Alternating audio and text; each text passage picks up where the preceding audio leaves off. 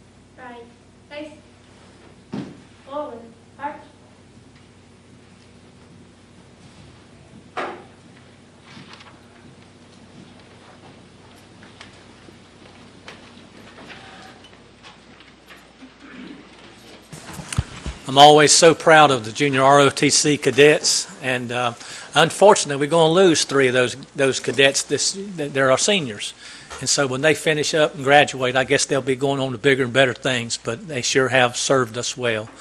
Okay, the next order of the meeting tonight is the setting of the agenda, and that is, board members, you've had the agenda. We worked on it in the work session, and then we've got everything cut out for us tonight. Do I have a motion that the agenda be approved as presented? So moved. Second. Okay, I have a motion and a second. All those in favor say aye. Aye. Okay, the agenda is approved as it's presented. The first order of our regular business tonight now is the recognitions part. And this is where Ms. Ronnie Boone will come to the podium for 4.1. This is the Impact Through Education Awards. And, we're glad that we're able to do this, and she'll tell you a little bit more about it. Thank you, Ms. Boone. Thank you, Mr. Chairman. Good evening, everyone. It's wonderful to stand before you again this evening as we begin a new school year and another year of monthly recognitions for our students and staff. I also want to say welcome back to our friends at Concord Printing, who again this year are serving as our sponsor for the Impact Through Education Awards. We appreciate Mr. Palmer and his staff and their generosity to our school system, and we are very excited about having them back again as a community partner. So without any further ado, I am pleased to present to you the Impact Through Education Awards for September 2013. Tonight's honorees are from A.T. Allen Elementary School and Hickory Ridge Middle School. We're going to begin with A.T. Allen Elementary, and I'd like to invite any members of A.T. Allen's administrative team to please come forward.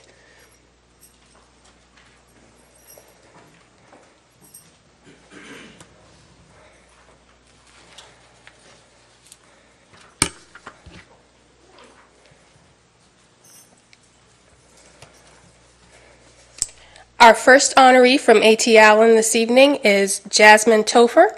Would Jasmine and her family please come forward?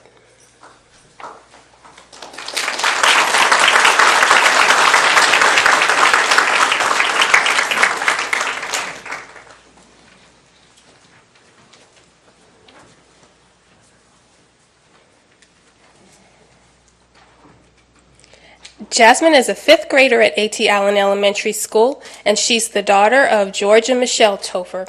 She's also big sister to brother Landon.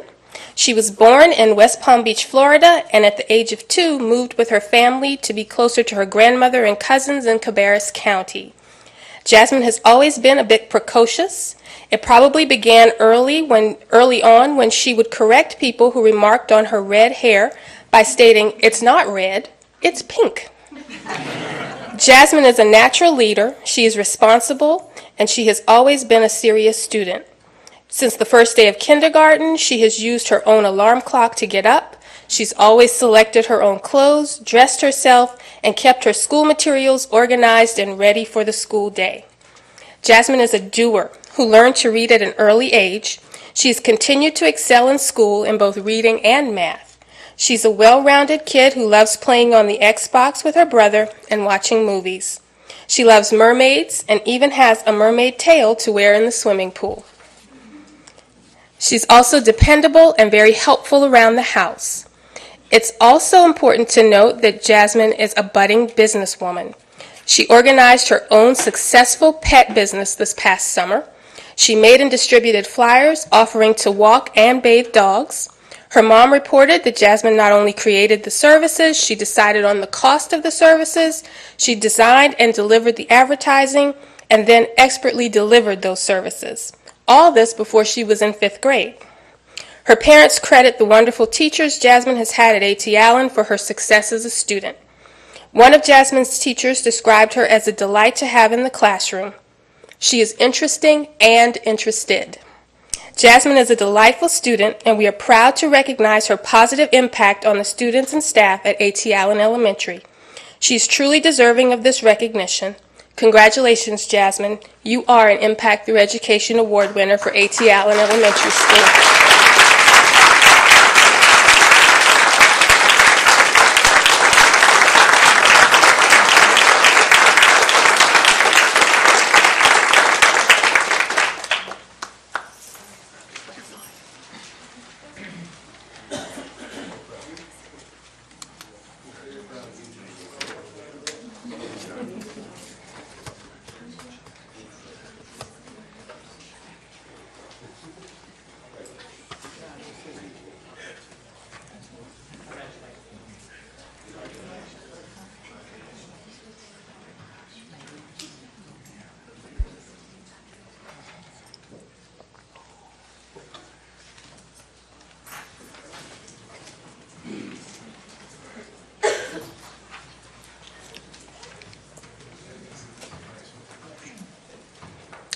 Our next A.T. Allen honoree is Dylan Morgan. Would Dylan and his family please come forward?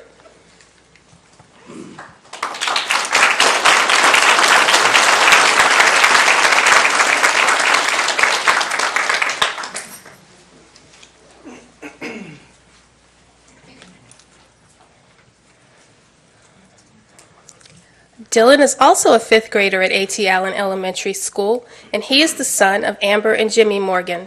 He's a big brother to Jacob and Emma. Dylan was born in Cabarrus County, but he has dreams in life that will take him far beyond Concord. His dream is to become a Navy SEAL. When asked why, he said, "Because I want to help my country. I know it will take a lot to become a SEAL, but I'm willing to work for it. I want to be the best that I can be." One of Dylan's teachers described him as a student who is kind to everyone and accepting of everyone. He's just a sweet kid. Another teacher said, Dylan is hardworking and always willing to meet a new challenge. Dylan describes himself as funny, smart, tough, but in a good way, respectful of others, a role model to his brother and sister, and a person who loves to read. His mom said that some of her earliest memories of Dylan reading are of Dylan reading everything. He would read the newspaper to her, the menu at the restaurant, even the magazines in the doctor's office. Dylan says that reading takes me to places I've never been. It's fun. He loves school and he loves A.T. Allen. He also loves backyard football, video games, creating his own games, his church, country music, and 77 Cutlass Oldsmobiles. Both Mom and Dad agree that Dylan is smart, helpful, loyal, and willing to stand up for what he believes. His dad said, "He always tries to find a win-win situation for everyone." Dylan is a wonderful student at A.T. Allen, and we are proud to recognize his positive impact on the students and the staff at the school. Congratulations, Dylan. You are an Impact Through Education Award winner for A.T. Allen Elementary School.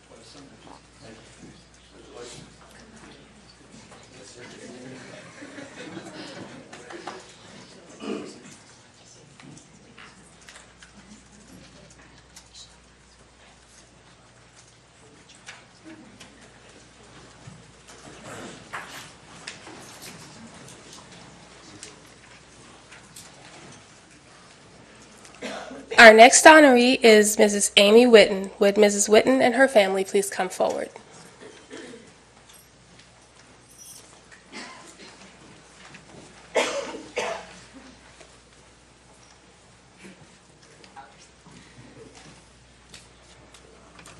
Amy Witten teaches 4th grade at A.T. Allen Elementary School.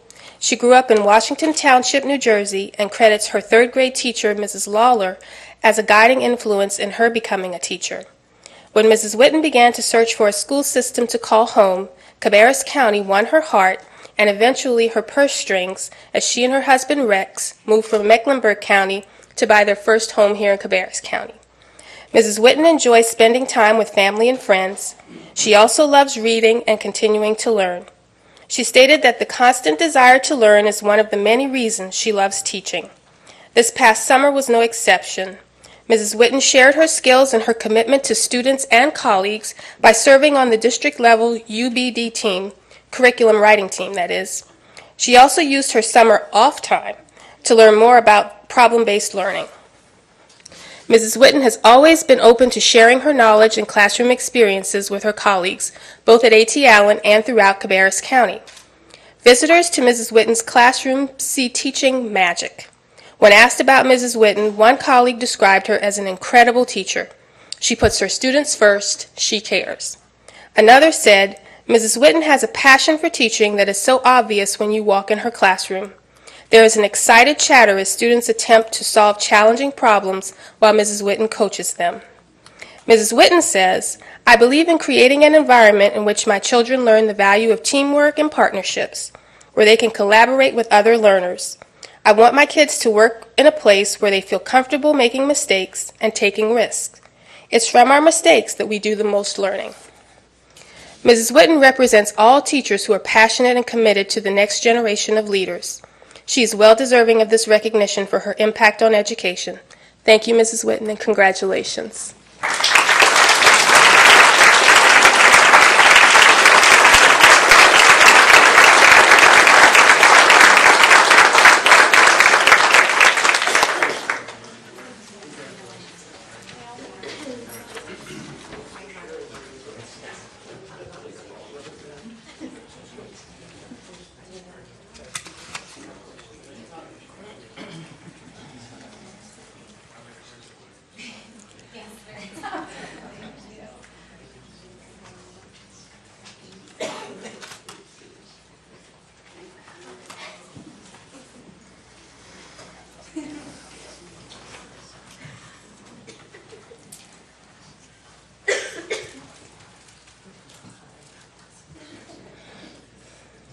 And our final honoree from A.T. Allen Elementary School this evening is Mrs. Claire Ferris. Would Mrs. Ferris and her family please come forward?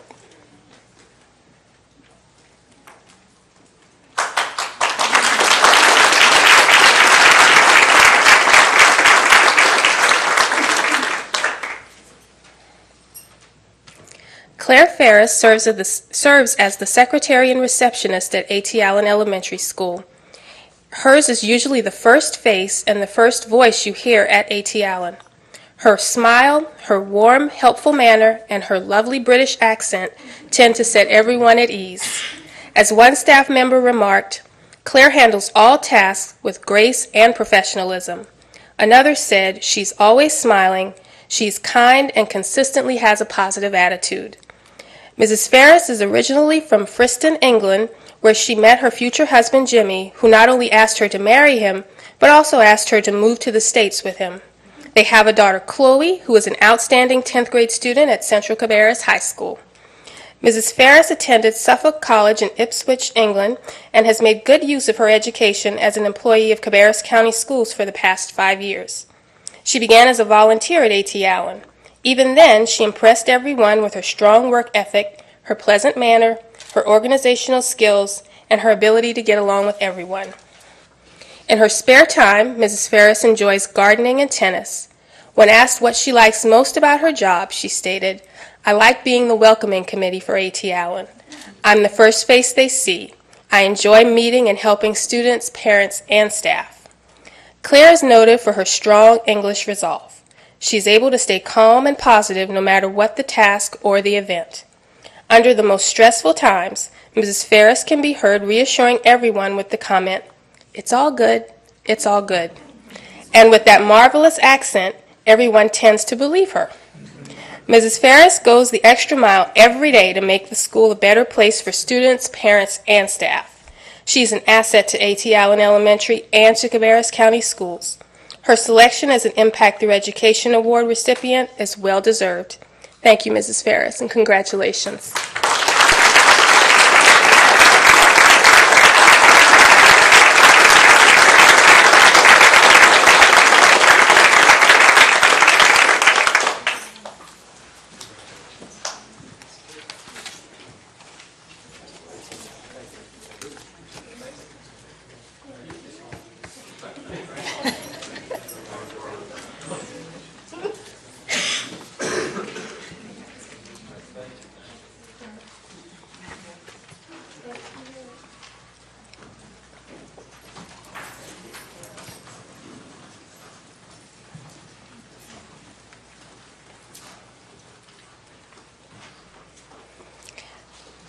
Next up, we will recognize students and staff at Hickory Ridge Middle School. I'd like to invite any members of the Hickory Ridge Middle School administrative team to come forward at this time.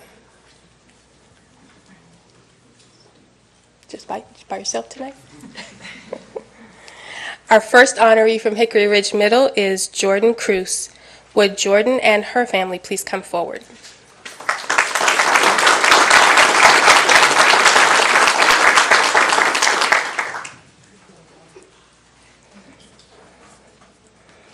Jordan is a member of the basketball and volleyball teams and an advanced flutist in both the 8th grade band and the Hickory Ridge High School marching band. She is a sweet-spirited, helpful young lady. She always brings a positive attitude to the classroom by helping her teachers and providing a listening ear or a supportive shoulder for her peers. She also befriends all types of students and listens well, leads when she needs to, and is very coachable. She looks for ways she can be of service and is an all-around joy to have in the classroom. Her kind nature and focused work ethic make her a wonderful and successful student. Mature for her age, she communicates well with all and is always seen around school smiling and happy. She is sure to go on to great things due to her zest for life, deep-rooted desire to learn, and the discipline to make her goals a reality. Congratulations, Jordan. You are an Impact Through Education Award winner for Hickory Ridge Middle School.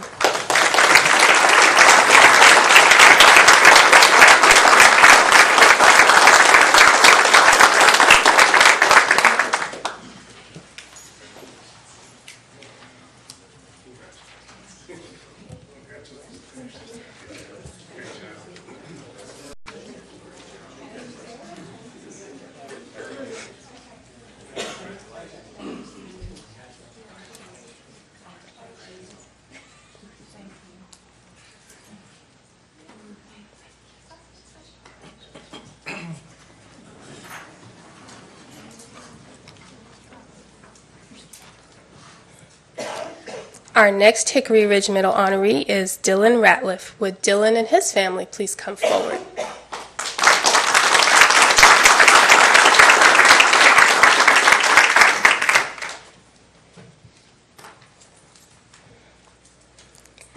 Dylan is a leader in the classroom and on the football field.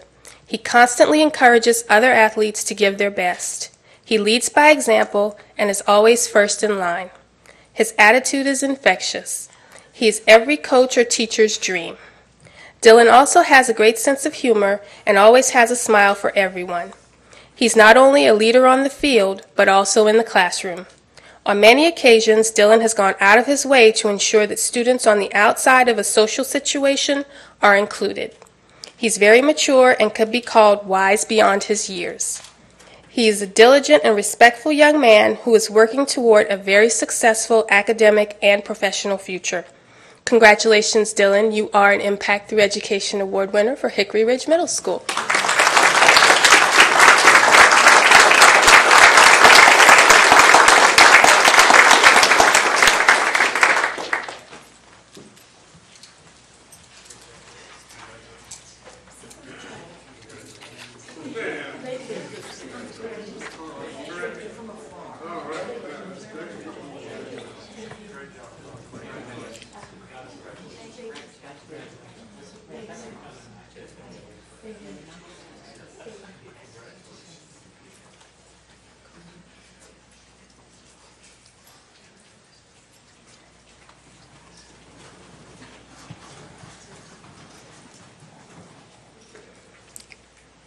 Our next honoree is Ms. Katie Sparks. Would Ms. Sparks and her family please come forward?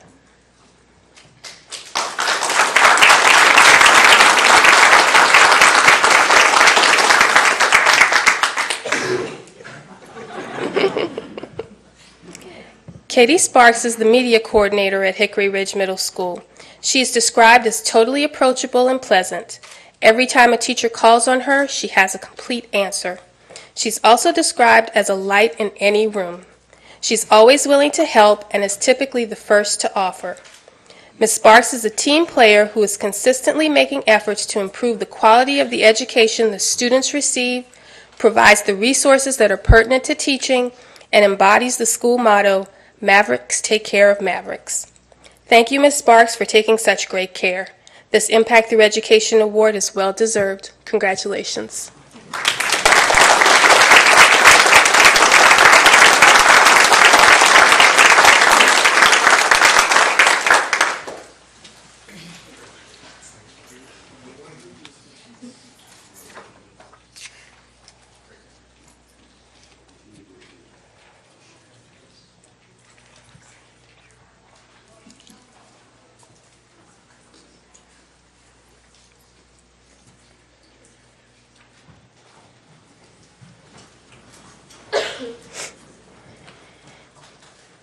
And our final honoree this evening from Hickory Ridge Middle School is Ms. Anna Parnell. Would Ms. Parnell and her family please come forward?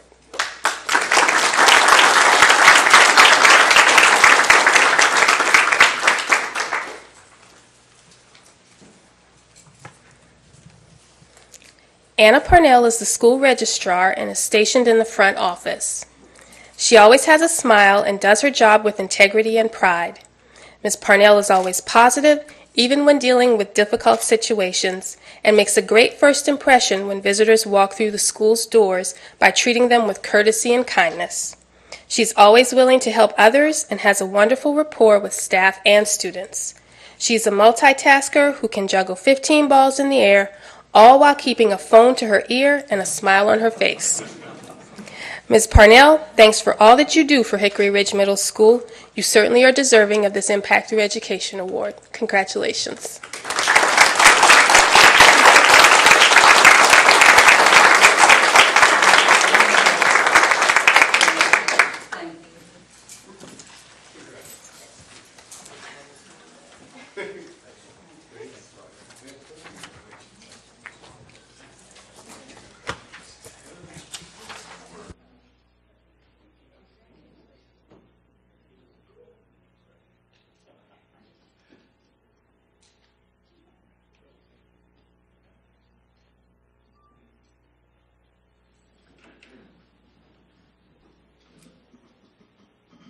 Always enjoy doing the Impact Through Education Awards. The students, once again, congratulations, and the staff, all those that received awards, congratulations to you. It's always good when your peers think that much of you to recognize you. And so once again, congratulations. The next order of our business here tonight is the Hilblish Ford Teacher of the Month Award. And we've got Mr. Tim Vaughn. He's the manager of Hilblish Ford. And we've got Dr. Shepard and also Miss Kathy Auger here tonight to make this presentation.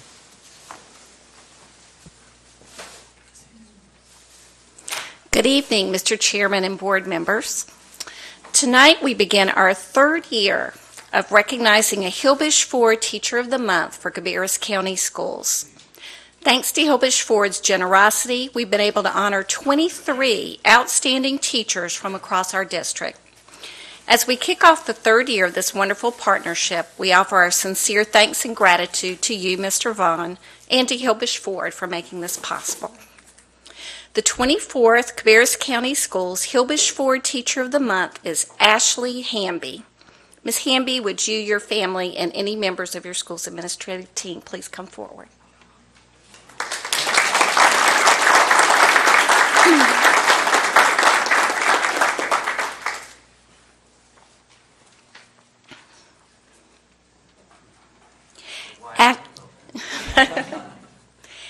Ashley Hamby is a third-grade teacher at W.M. Irvin Elementary School. She was nominated for this award by a parent who wrote, "Ashley Hamby is an exceptional teacher.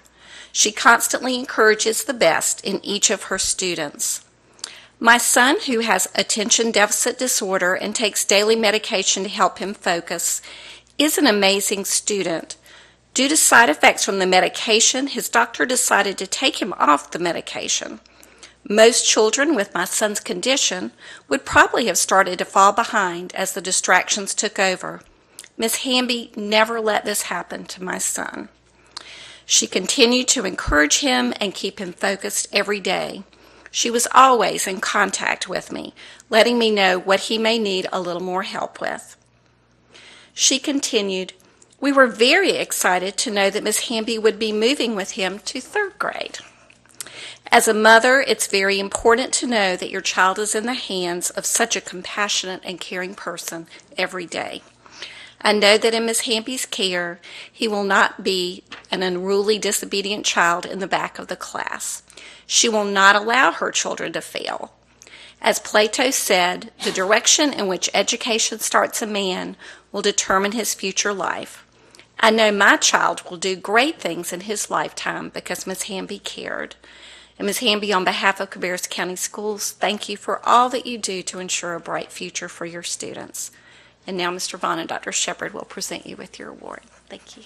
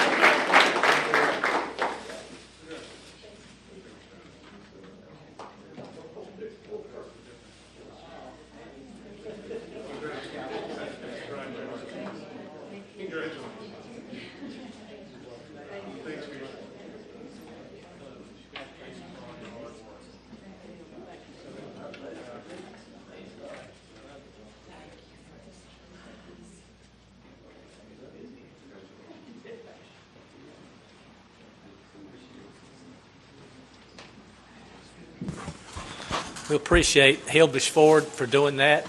This is going on the third year as the announcement was made, and you can tell they really enjoy doing this too. You know, and to bring in the extra supplies, that's wow, that's over and above. Thank you, Tim. Thank you, buddy. Yeah. Okay, the next item here is our 4.3, the Energy Star Awards, and we have Mr. Cliff Moyer to come to the podium for that. Dave, are you going to help him since Lynn's out? Okay.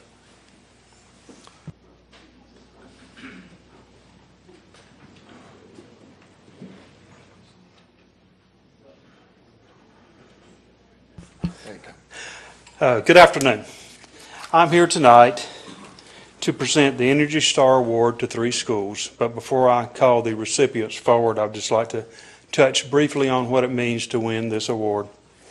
The Energy Star Award is part of the Washington, D.C.'s Environmental Protection Agency program, which is used to recognize occupants of a building that have lowered their energy consumption.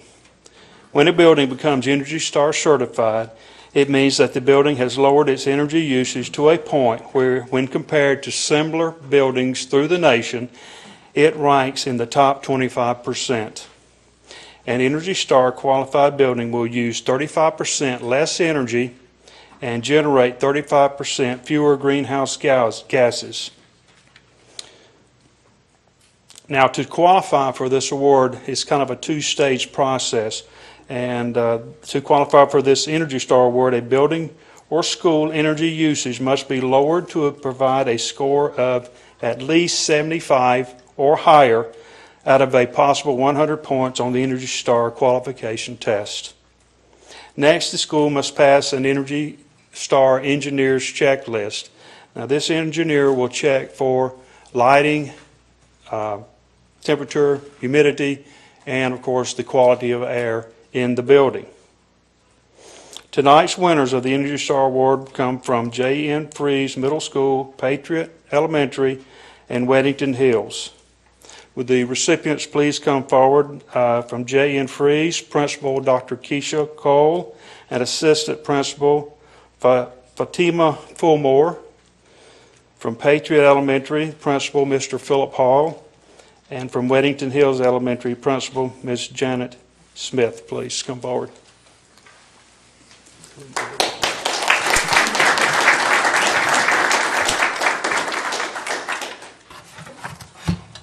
don't know if Philip was here.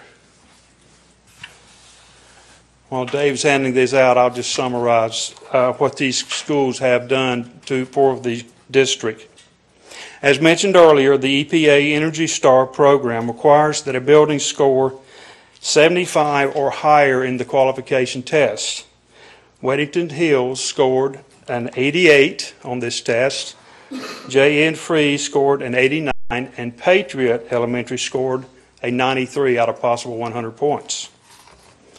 When you compare this year, or this last year, 2012 and 2013, the combined energy saved by these 3 schools when compared to their baseline is 640,000 kilowatt hours. Now, you want to put this into perspective where we can all relate to it. This is enough electrical energy to power one elementary school for 1 year. Or if you're an environmental person, you would want to think of this. This is the amount of electricity that will keep 451 metric tons of CO2 out of the atmosphere. And last, probably the easiest thing to relate this to, this amount of electrical energy will provide the district an estimated cost avoidance of around $57,000. Thank you, guys, and congratulations.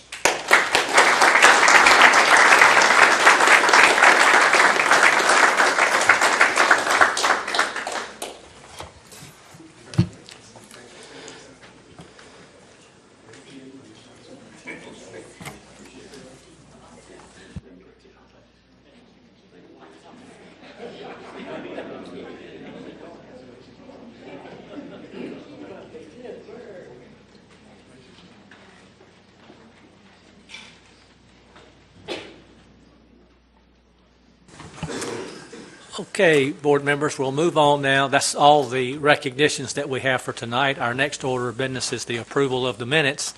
The minutes for August the 5th, 2013 work session, the minutes from August the 12th, 2013 business meeting. We've all had time to look at those and review them. Do I have any corrections or any changes to need to be noted? Do I have a motion that the minutes be approved as presented? I would make a motion that those minutes be approved as written. Okay, Mr. Kiger seconds it. Ms. Carpenter makes the motion. All in favor say aye. Aye. Any opposed? Okay, the minutes are approved as presented. Our next part on the agenda is we have 2 reports, one from the board chair and also one from the superintendent. I don't have a lot to say tonight. In other words, I would like to say this, though. As some of you that were with us last week when we did the work session, we were talking about the potential bond referendum coming up in November of 2014. We've got quite a bit of work we've got to try to get done. It's going to take some funding. And I just wanted to express my appreciation for Jason Osterreich, our commissioner, who sat in last week at the work session. And matter of fact, I think he's toured a few schools.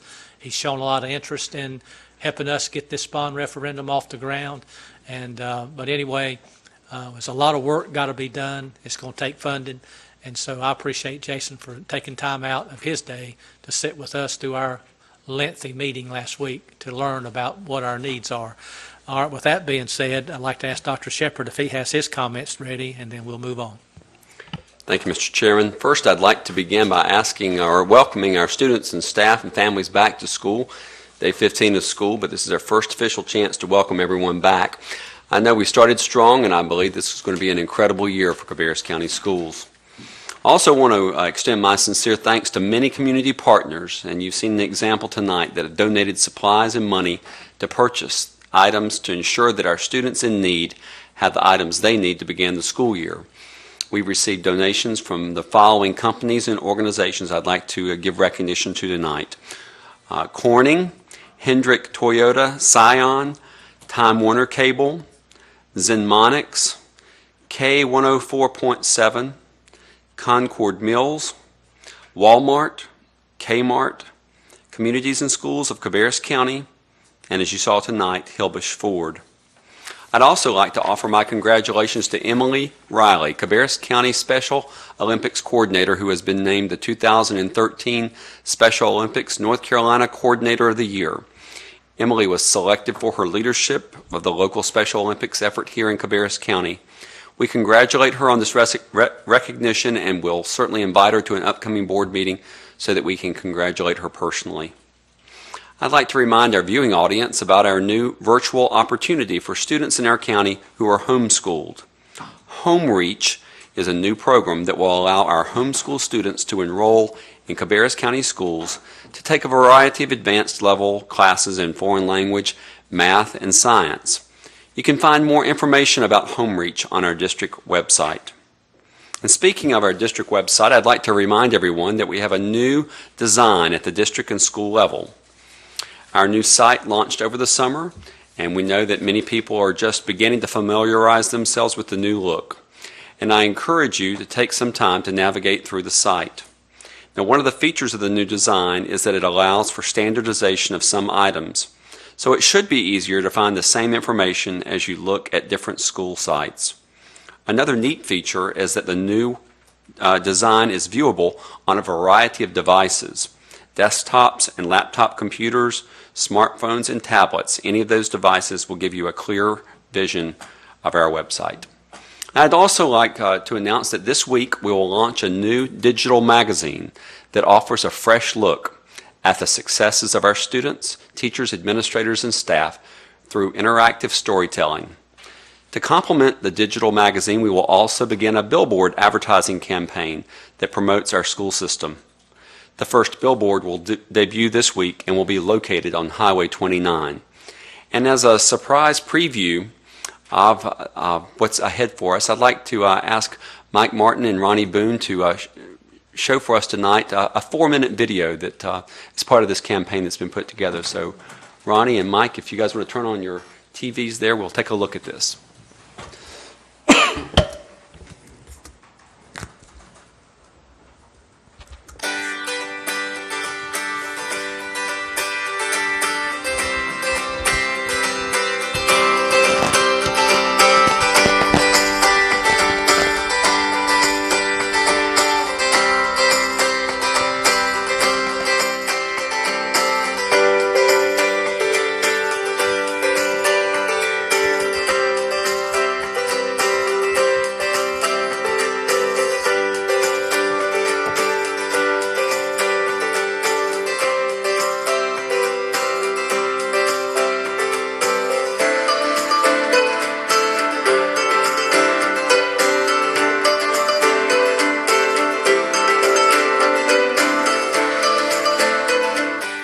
Cabarrus County Schools is a grassroots effort, and it's our responsibility to meet the needs of every family within our community. And we have a long-standing tradition of being responsive to the children in the community, making sure that regardless of what background they come from, we're here to help them. I can honestly say there is not a school in this district that I wouldn't feel comfortable having my children attend. And not everybody can say that in a district. But the way that my children were prepared, socially and academically, I see that in every school that I go to visit. And I see the dedication of the educators. I see the push for individualization that is taking place to get to know the student as well as the community. For me, I actually came from a very large school district to be here because I thought that the other district that I was in was very top-heavy. You know, a lot of administration, and this is more like the emphasis is on the teachers and the students. And what that means for me is teachers can teach in their classroom and really emphasize what's in their curriculum and fully develop and teach the children in depth. Second grade is my passion. I've been in second grade for my entire teaching career. I love the fact that when they come to me, they are so hungry for knowledge. They are excited about learning. They want to please me. They want to please their parents. And that's what's kept me in the classroom. I've had lots of opportunities to come out of the classroom, but seeing those little faces at 7 years old come in the morning excited to learn and hear at the end of the day, is it already time to go home, Miss Farber? It's priceless. And I think that my experience in high school has prepared me for my next step into college greatly at the Cabarrus County level and at Jan Robinson's level, because the teachers truly want to see you succeed. I know numerous teachers have set time of their personal time aside after school to come and help you out with whatever you need, and that has really helped me out with my experience. I was in Cabarrus County schools my whole life, beginning in kindergarten and all the way up until I graduated from Concord High School in 2008.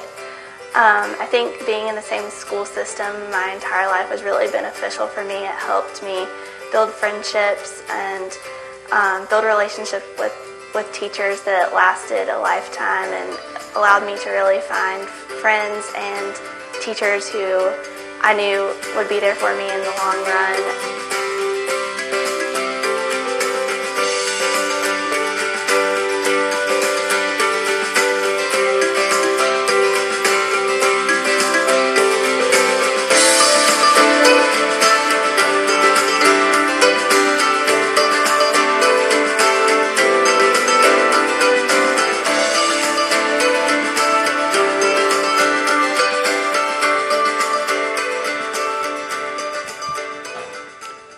So, Mr. Chairman and members of the board, that is just a taste of what you're in for over the next few months, and we're very proud of that work, and I'd like to give recognition to Ronnie Boone and our Public Relations Department.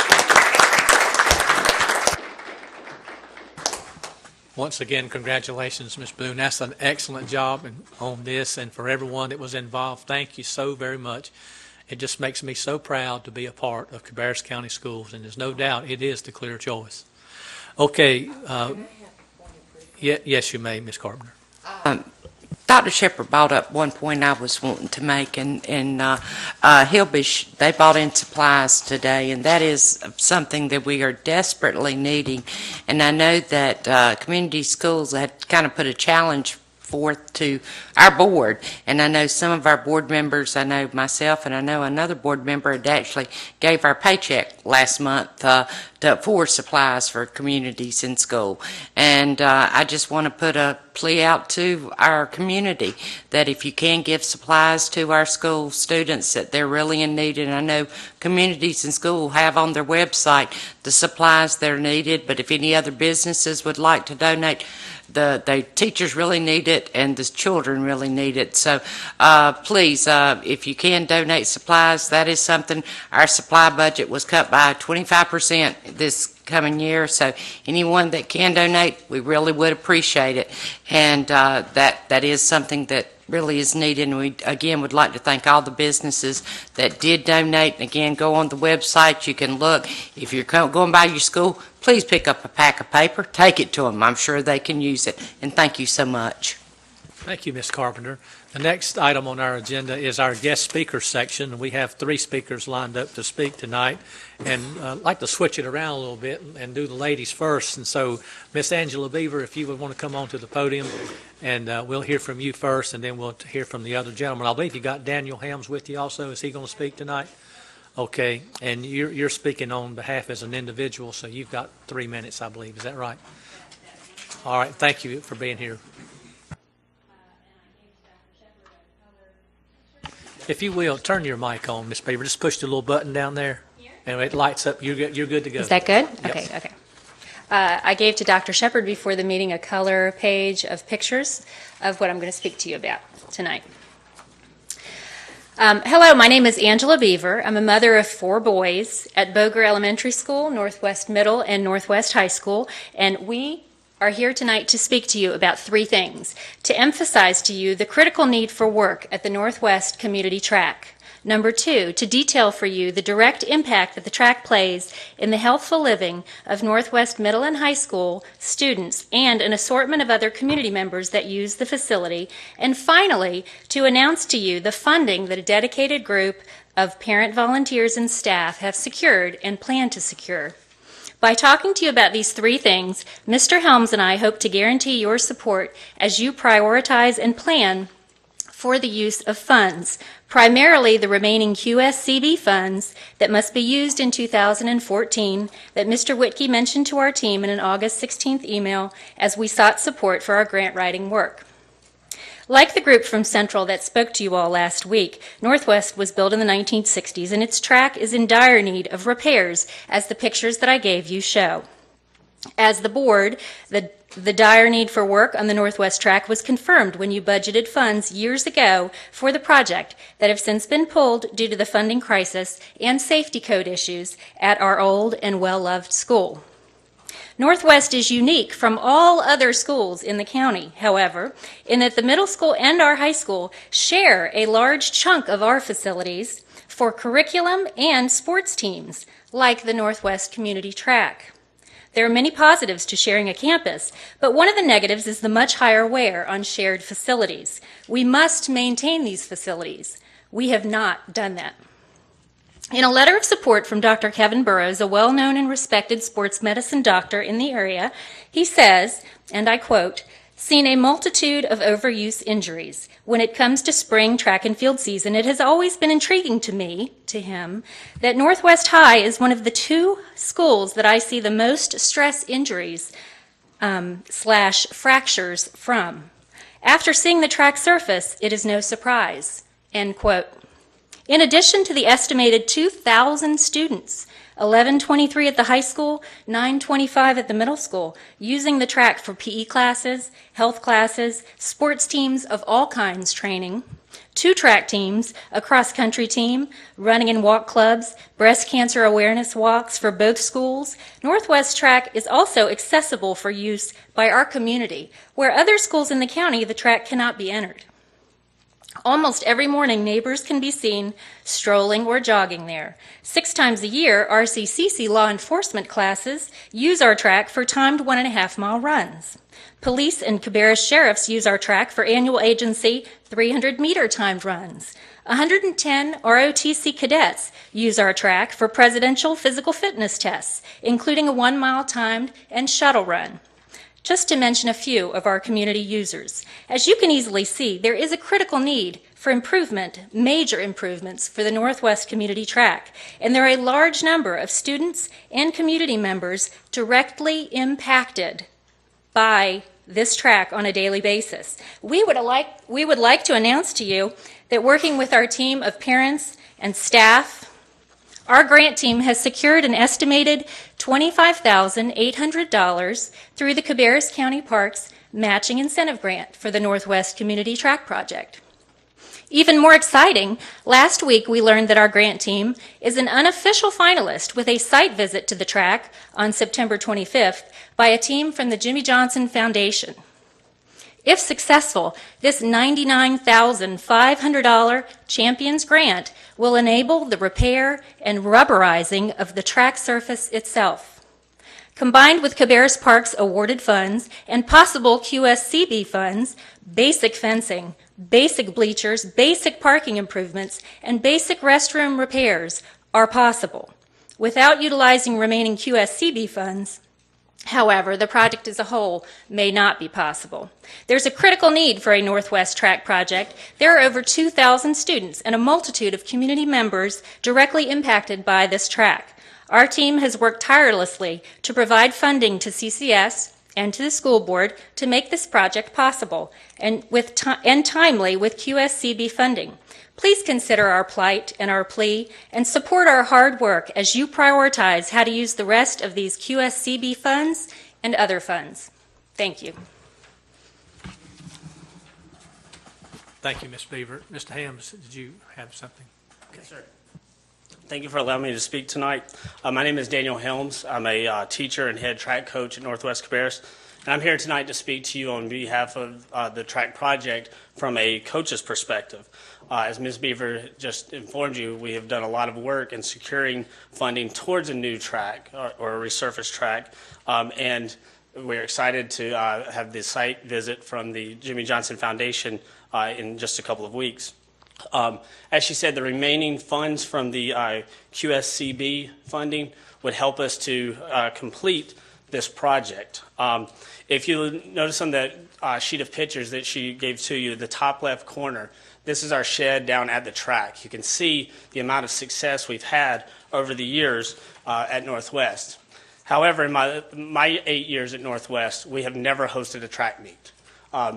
Schools do not come to our facilities because there's rubber tracks elsewhere, and with the rest of our facilities, with our bathrooms, with our lack of concession stands, lack of seating, nobody wants to come to Northwest. So I'm here tonight to tell you a few ways that this project will benefit our teams, our school, and our community. First of all, with transportation costs. We have to travel to all of our meets, 8 to 10 for the high school season, about 7 to 8 for the middle school season. The more meets that we would be able to host at our facility means transportation costs would go down because we would not have to take 2 buses for the high school and 1 bus for the middle school to other schools for meets. Secondly, it would increase revenue. With hosting meets, we can sell spectators tickets, we can sell concessions. We would like to host Saturday invitationals, which would bring those revenues, as well as entry fees from the schools participating. And we would also love to bring the regional track championships to Northwest, which could be a big source of revenue as well.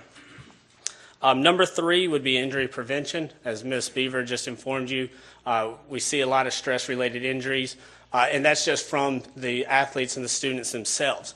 There's countless other community members that utilize our track, and having a rubberized, resurfaced track will cut down on a lot of these stress-related injuries that we see now. Number 4 is accessibility. Currently, we have no or very limited in our handicap accessibility. We do have a paved road that runs down to the track. However, cracks and broken pavement getting onto the track makes it difficult for wheelchair and other handicap accessibility. In addition to our bathroom facilities, which has a ledge that people would have to come up over in order to access those facilities. By completing this project, we will address all of those handicap accessibility issues. And lastly is just pride. I know that everyone in this room takes pride in what we offer with our teachers, our students, our facilities. The Northwest Track is one of the few that is open to the community. People come on here, hundreds of people a year, thousands of people a year come on the facility to use it. And in its current shape, it's not something we're fully proud of. We'd like to make it to that level where we are proud of this facility. The parents and teachers and administration at both the middle and the high school have worked very hard in this grant writing process, and we hope to bring you good news of other grants that have come in. We ask that you, for your support through the QSCB grants to make this vision a reality for us. Thank you for your time and your consideration this evening. Thank you, Mr. Hams. And once again, thank you, Ms. Beaver, for being here. Our next speakers, we have Mr. Andy Jones, and he's going to be coming here, and he's going to speak on behalf of a group of concerned parents for J.M. Robinson. And so, Mr. Jones, when you get ready, you have 5 minutes, and when you start, she'll start the timer. Yeah, Mr. Shue, Mr. Steinbacher's going to be joining me, Okay, so we so don't you're need gonna two do them segments. together? Yes, sir. Okay, that'll be fine. Thank you very much.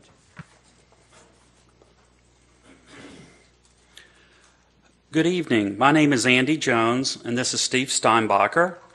We're parents and boosters at J.M. Robinson High School.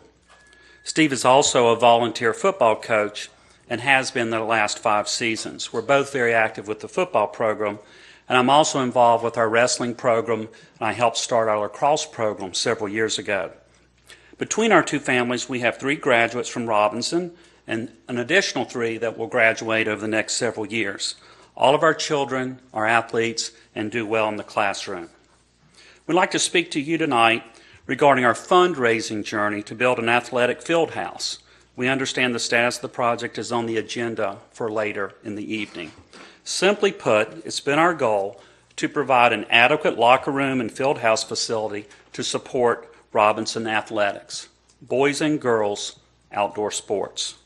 The sports that utilize the stadium currently have to share space with the regular physical education classes. Athletes must dress at home or before games. Once they arrive, many sports actually change in the parking lot, not necessarily the football team, but other sports. Our current space is not large enough to accommodate the demands of the regular school day, along with sports teams. And as winter sports start up, there's definitely overlap and concerns in the locker room area. We've also maintained an emphasis on health and well-being of our athletes and coaches. It's very important to keep a clean, germ-free dressing room and storage environment. You may have heard of certain health issues that we've raised over the years in regards to this. Our original school plans did have a freestanding field house in the plans. However, that was cut, I think, as everyone here knows. We're also advocates for building similar structures at other newer schools. In fact, our current design was created with that in mind. Our original blueprints have been modified to be more conducive to replicate in the event that that's requested over time for these other schools. The layout of our campus does not allow teams to venture back to the main school building or locker room during games. In fact, in most cases, the visiting team does not use the school building at all. Therefore, there's no restroom facilities available directly during or after the games. We also do not have any shelter during rainstorms or other extreme weather. Teams often huddle behind fences during halftime shows for privacy and team pep talks. We want to emphasize to the board tonight that our fundraising efforts are not new. Parents actually began raising funds shortly after the school opened in 2001 or 2002. I personally got more involved when we first approached the board in 2009 at a planning meeting. Other than Dr. Shepard, many of you were not serving at that point in time. We made a formal presentation to the board, and of course the board and Dr. Shepard were very eager to assist us in any way possible. Let me share, though, there's no playbook in place for parents necessarily wanting to raise private funds for schools. It's certainly been an adventure. Rules change, and commitments and support may fade or be forgotten as time goes by. Priorities do change. Over time, we formally heard or interpreted such messages from officials as, "Let us know how we can help you. Good luck." Or, "We'll try to match your dollars over time if you can raise half the funds necessary." Or, "We really don't have any funds at this time. There's other priorities." The financial crisis has hit us hard. We recommend you pursue other funding sources, any viable source that may work. We're funded by the county. Perhaps you should try reaching someone at the county to help you fund your matters. Let me just emphasize that members of this group and other officials generally recommended us to reach out to other partners, and we did reach out to the county over time, and we're pleased that they were able to help us, very much help us along the way. We understand that these are challenging times for our schools and citizens. We're very grateful to this board, the county commissioners, and our other sources that we're in the position that we're in. I did want to note that our fundraising to date has actually raised approximately $375,000. That may not be what some of your documentation states. The reason for that is we've had to expend certain expenditures over time to draw up blueprints and whatnot. So the actual figures that you see there, I believe, is close to what we have available today. Also tonight, we've raised an additional $5,600 of private funds that we want to offer up for all the right reasons. So we continue our fundraising abilities. Once we did receive the funds from the county earlier this year, we kicked off a formal planning meeting in January. We've had great participation from the school system's facilities management team, our principal and staff, boosters, parents, and coaches. We also needed to reconsider our design and ensure it was up to code and it met everything that Title IX required, and we've done so. The school system, as you know, has put our project out for bid, and it's our understanding the contract has been awarded. However, it's also our understanding that we're a little short on the necessary funds to begin our first phase. We understand Dave Burnett is here tonight to actually make a recommendation or two to look at an alternative, and we would appreciate you greatly taking what he has to say into consideration. It is our hope, as we close, that we're able to push this project over the goal line to be able to break ground in the very near future. We'd like to recognize Mr. Lynn Wickey and his staff on their efforts and assistance these past 9 months. We're extremely grateful to them and our principal, Greg Hall. Thank you very much for your consideration. Thank you, Mr. Jones. Sure. And Mr. Steinbacher for being here. We appreciate you coming and sharing your views and your concerns with us. Thank you. Okay. Are you going to hang around for the part on Jay Robinson? I think I will. Thank you very much. I would invite you to stay around, okay? Mr. Chairman, I'd like to just point something out briefly that one of the proud graduates in the video was Mr. Jones's son, Hamilton, who got an appointment to the Naval Academy and is currently a student at the Naval Academy. So I thought that was pretty exciting. You were in the audience when they showed the video. So just another success story from Cabarrus County Schools. Thank you, Mr. Kiger. Our next order of business is the approval of the consent agenda. Board members, if you recall, these are the items that we discussed in our work session last week. Do I have a motion that the consent agenda be approved as it is presented? So moved. Mr. Harrison makes the motion. Second. Mr. Kiger seconds the motion. All in favor say aye. Aye. Any opposed? Motion carries 7-0. Okay, now we'll move into our action items, and these are the items that we'll be voting on tonight. We've already discussed some of these. Well, we've discussed all of these last week in our work session, and so the first one here is Ms. Kelly Klutz will come to the podium, and this will be the adoption of the 2013-14 budget. And so, Ms. Klutz, when you get there, we're ready. Good afternoon. The questions that we had as related to the budget last week were Mr. Walter had asked to see the function level on the budget resolution. As you can see on this document, we've provided that. And then Mr. Phillips asked for some data in a graph, and I updated that from some previous board meetings and budget committee meetings that we had. So I'll take any other questions or concerns you have at this time. Thank you, Ms. Klutz. Board members, do you have any further questions that Ms. Klutz needs to address at this time before we vote on this 2013-2014 budget adoption? Are we going to have comments, or can I? Well, if you want to make some comments, that's fine. If you want to have some questions, that's fine. Ms. Klutz, she's here to help you anyway. So you go ahead. We'll start with you. Well, basically, mine's going to be suggestions, comments, is basically because, first of all, I would like to say that I respect each member of this board and what their comments are. I respect our legislators and everybody saying, well, the state did this or the commissioners did this, and needless to say, I'm not happy with where we're at. Basically, we had to basically eliminate 120 positions, or when we basically boil down to, we come up with roughly around 100 or what was the final total of our TAs that we actually cut?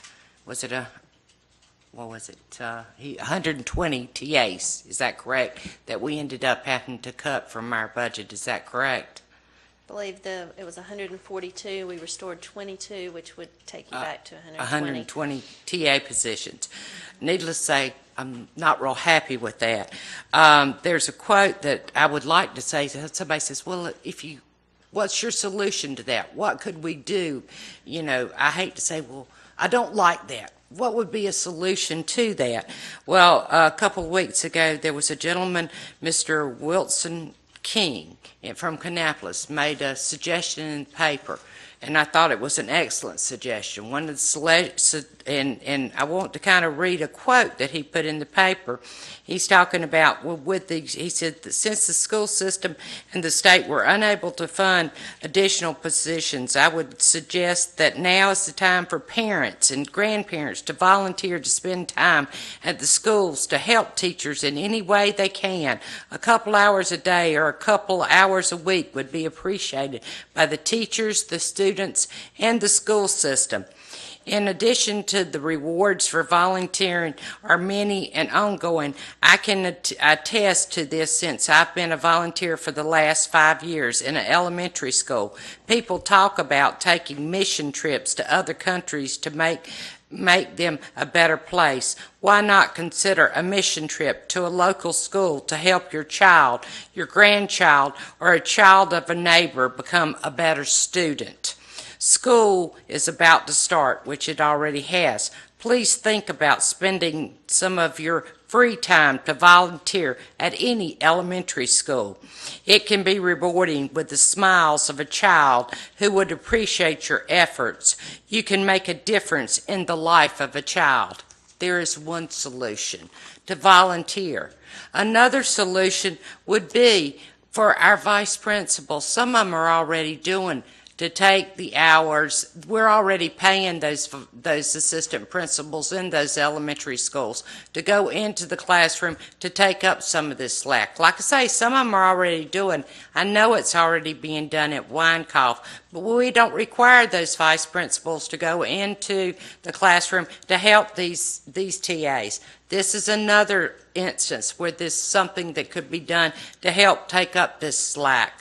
That us losing those teacher assistants, but something has to be done because these teacher assistants are gone. This really upsets me, and this is one of the things that bothers me about this current budget. Also, the reduction we had with the supplies, the 50% we lost on the school things.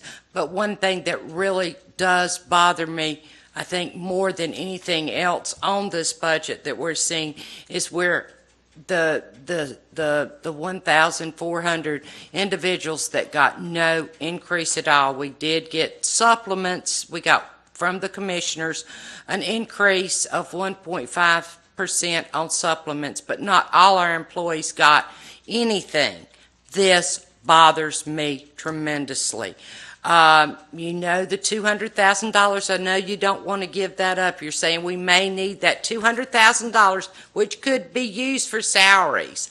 I would like to see us take that $200,000 that we had that has not been allocated and possibly use that as a one-time bonus for these individuals that got nothing, maybe to be given around December. One-time bonus to those individuals, not to be given to us, the board.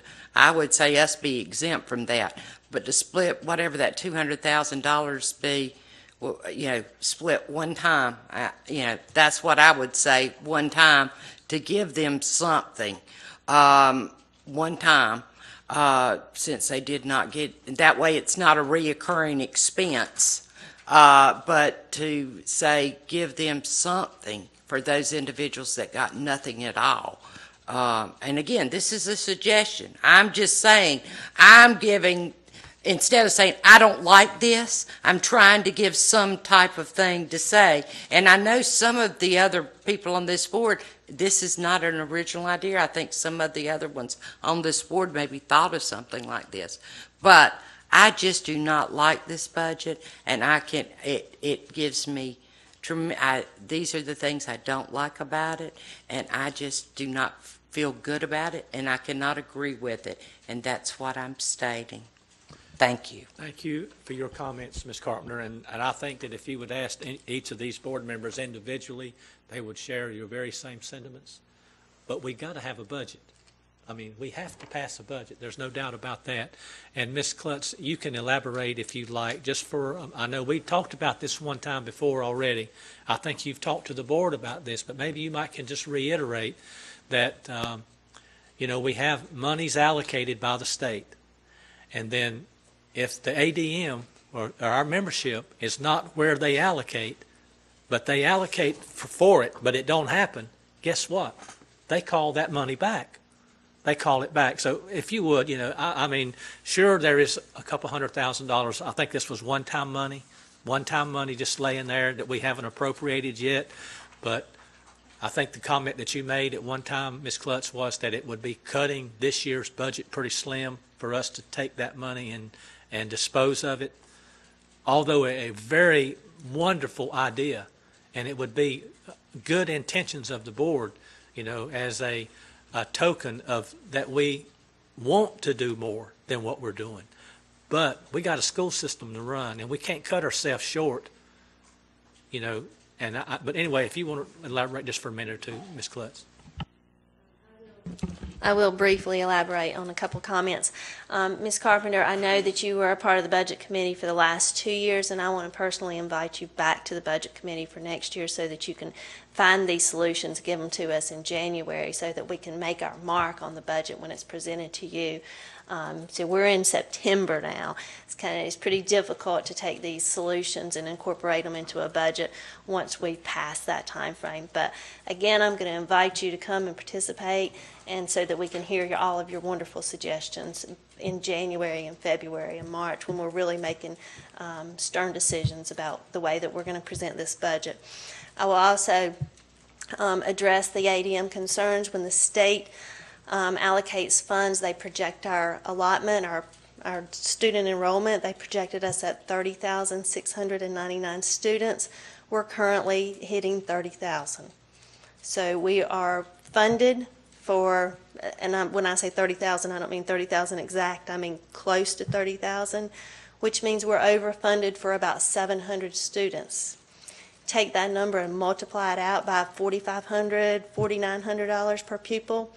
We're significantly overfunded. $200,000 isn't going to touch that number. Okay, so we need to, we have a $250 million budget. $200,000 is not something that we can just allocate every time that we get it. We need to hold on to those dollars and see what lies in our future. Thank you, Ms. Klutz. And you said it more eloquently than I did, but I appreciate your comments. Board members, do we have any other questions or comments on the point of clarification? Just overfunded. Explain that, meaning we're going to have to return money. Correct. So the state gives us, when they give us $150 million that's showing on our state allotment sheet, they plan to give you $150 million. That's based on the number of students that we have, 30, or they're projecting us, 30,699. They'll look at the ADM, the average daily membership, at the first month, and then they'll look at it the second month. Whichever number is larger, they will tell us, they will give us actual funding for that. So we'll get somewhere close to 30,000 students, which is significantly different than what they planned and what they anticipated giving us. So I've built most of that in to knowing that I've got to return that back to the state. But all of that's part of the numbers, that when I tell you that I don't think that you should allocate that $200,000, that's why. Because we have some big expenses coming back to us.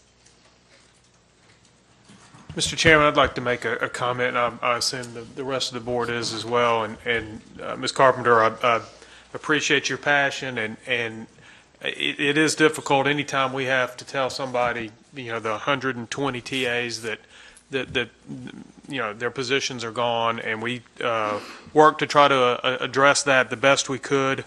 But the one thing that stands out in my mind, when I took my seat in December of 2010 and proceeded, as everybody else here did, at various times go to School Board 101, and you meet board members from other districts, and and Lynn, I believe you and I were there together, to a person that we met, we heard over and over and over how much better off our district was when we talked about where we were fund balance was, where we were in cuts, and what we were trying to manage. And I'm here to tell you, the same people that steered the boat then, Ms. Klutz and Dr. Shepard, are still steering the boat. So is it perfect? No, it's not perfect. But I think you have led us down the path where we need to go. I think we need to, obviously, we need a budget tomorrow. We've got to pass this budget. And again, if there's something that we need to do differently next year, then we'll talk about it. But where we are today, the leadership and guidance that you guys have given us, at least as far as I'm concerned, is greatly appreciated. And I think we're in good shape. Thank you, Mr. Kiger. Board members, do we have any other comments? Mr. Shoemaker, you want to, since we're on this side, we might as well go ahead and do this side. Yeah, might as well finish up this end. First off, I want the public to understand that we are not wasting money in this school system. Our maintenance budgets have dramatically dropped, and when you look at the maintenance per square foot, and I've been working on some calculations, but our maintenance budget per square foot is below the level it was in 2003 without inflation. And, we've had a fair amount of inflation since 2003. Our maintenance staff has been flat for the last 5 years. And this is not just one department. There's other departments that are exactly the same way. Our custodians and our IT department are all working at very low rates. And that was in our budget, to raise these people's pay. Ms. Carpenter is absolutely right. We got this revenue, and this is all we get. And we'll have to pass this budget because there's no other option. We can do a continuing resolution if we defeat this, and then we'll come back in November and have to be faced with this budget to pass again. So whether we vote for it or against it, we'll have to then follow up with some type of resolution to keep operating, and then we'll be faced with the exact same amount of revenue from the state and from the local people. But we've been challenged, and I think that the people in this district are huge professionals. Every teacher, every custodian, every maintenance person, every IT person are doing work below the minimum that we have, or at the minimum for what our salary study showed. We did ask the commissioners for more money, but they are looking at a much bigger picture than what we're looking at, and so they weren't able to grant us some of the increases that we asked for those particular positions. I would hope that next year they would find some way to bake a little bit more recurring dollars and then create an expansion in our budget to cover some of these positions so we can get the raises. Not only that, we need more money to just do routine maintenance on our facilities. We're not getting that. We've heard last week we heard the Central folks coming in here about issues they have. We've got roof replacements that we need. We've got the tracks that are falling apart. There's a lot of needs in this county, and they're not being covered, and it's a challenge for our whole community. This isn't just the commissioner's issue. We've got to come up with dollars, and we've got to convince the public that we're not wasting dollars, that this is not big government at work. This is our community working together. We're at the lowest level. We're not the federal government. We're not the state government, but we are truly using the funding that we get, and we're using it well. And I just want the public to understand that it's not a waste thing going on here. People are very frugal, and they're investing a tremendous amount of themselves, their own money, into making this school system work. Thank you. Thank you, Mr. Shoemaker. My sentiments exactly, because Barry, you worked with us on the budget committee just like Ms. Carpenter did, and myself, and and you'll see just how frugal these folks are. I mean, they get down to the bone, scrape the bone. I'm telling you. But I agree with you. And thank you for your comments. All right, over to my left now. We'll start with Mr. Phillips. Do you have any comments, questions about the budget resolution? Well, I did. Ms. Klutz, do you have the ability to show those charts that you sent me? Okay. Well, I'm just going to read off some of the numbers just for the benefit of the public. I had asked for her, because when I see $244 million is the total budget. It's like, wow, that's a lot of money. But I have a hard time really judging it relative to where we were last year and the year before and the year before. So I wanted to see the numbers on our funding on a per pupil basis going back to the start of the recession in 2008. And the numbers that Ms. Klutz provided are that we are down about $500 per student from the state. We were up at $5,250 per student in 2008. This year we're at $4,781. That's $471 less per student. And yes, there was a cut from last year to this year, despite what the governor thinks. Luckily, we got a small increase on the county side this past year from $1,549 per student to $1,580 per student. That's an increase of $31. The state cut us by $471. So overall, we're looking at trying to educate our students with $440 less per child. And we start multiplying that by 25 students in a class, and it starts to be a fairly significant amount of money, which is why we are making appeals for parents and others to donate materials. And just as my friend at the end was pointing out, that we are underfunding our maintenance, and because of that, we have the glaring needs that we were presented with last week by the parents from Central Cabarrus, and what we're presented with this week. I have a bunch of photos that I took this past weekend, of some of the older elementary schools that I'll spare you with. But let's just say that Saturday I spent part of my day trimming hedges around a library that is close to my heart, because somebody that's close to my heart works there. And that's because our school system does not have the money to just do the basic landscaping maintenance that we used to be able to do before our budgets were cut by about 10%. So, as I said last week, I'll vote for this, but I will be holding my nose when I do it. Thank you, Mr. Phillips. Mr. Harrison, you have any comments, questions? Yes, sir. Thank you. Ms. Probst, it may be a dull word, but the highest compliment I can pay to you is that you are prudent with our resources, and I mean that from the depths of my heart. And it's a lesson, I hope, to the media, and it's a lesson, I hope, to parent and booster organizations who have been here one night or another, or maybe listening to recordings of this, that if we have a budget of $244 or more million, but we have some measure of discretion on $200,000, just do the math yourself, and you can see how tight our budget is. And my colleagues, Mr. Shoemaker and Mr. Phillips, their analyses are spot on. Our budget is to the bone. There ain't no fat. We spend money incredibly wisely, I think, in the big picture, and I think we spend it very efficiently, and that there is not much wiggle room in this budget. You've seen budgets come and go in your number of years with us, and I suspect you could bend our ears and with stories of better times compared to the times right now. No, ain't nobody happy here with this budget, but it is what it is, and I will vote for it because it is the best we can do under these circumstances. And I appreciate your stewardship and your wise guidance, and the context and the advice and consultation you present to us concerning these matters. Thank you. Thank you, Mr. Harrison. Mr. Walter. Just I'm going to second what David had said. It looks like the best budget we can do under the circumstances. I mean, it's heartbreaking for me to hear the stories about teachers leaving to work in restaurants where they could be in the classroom because the state's not funding us for giving raises.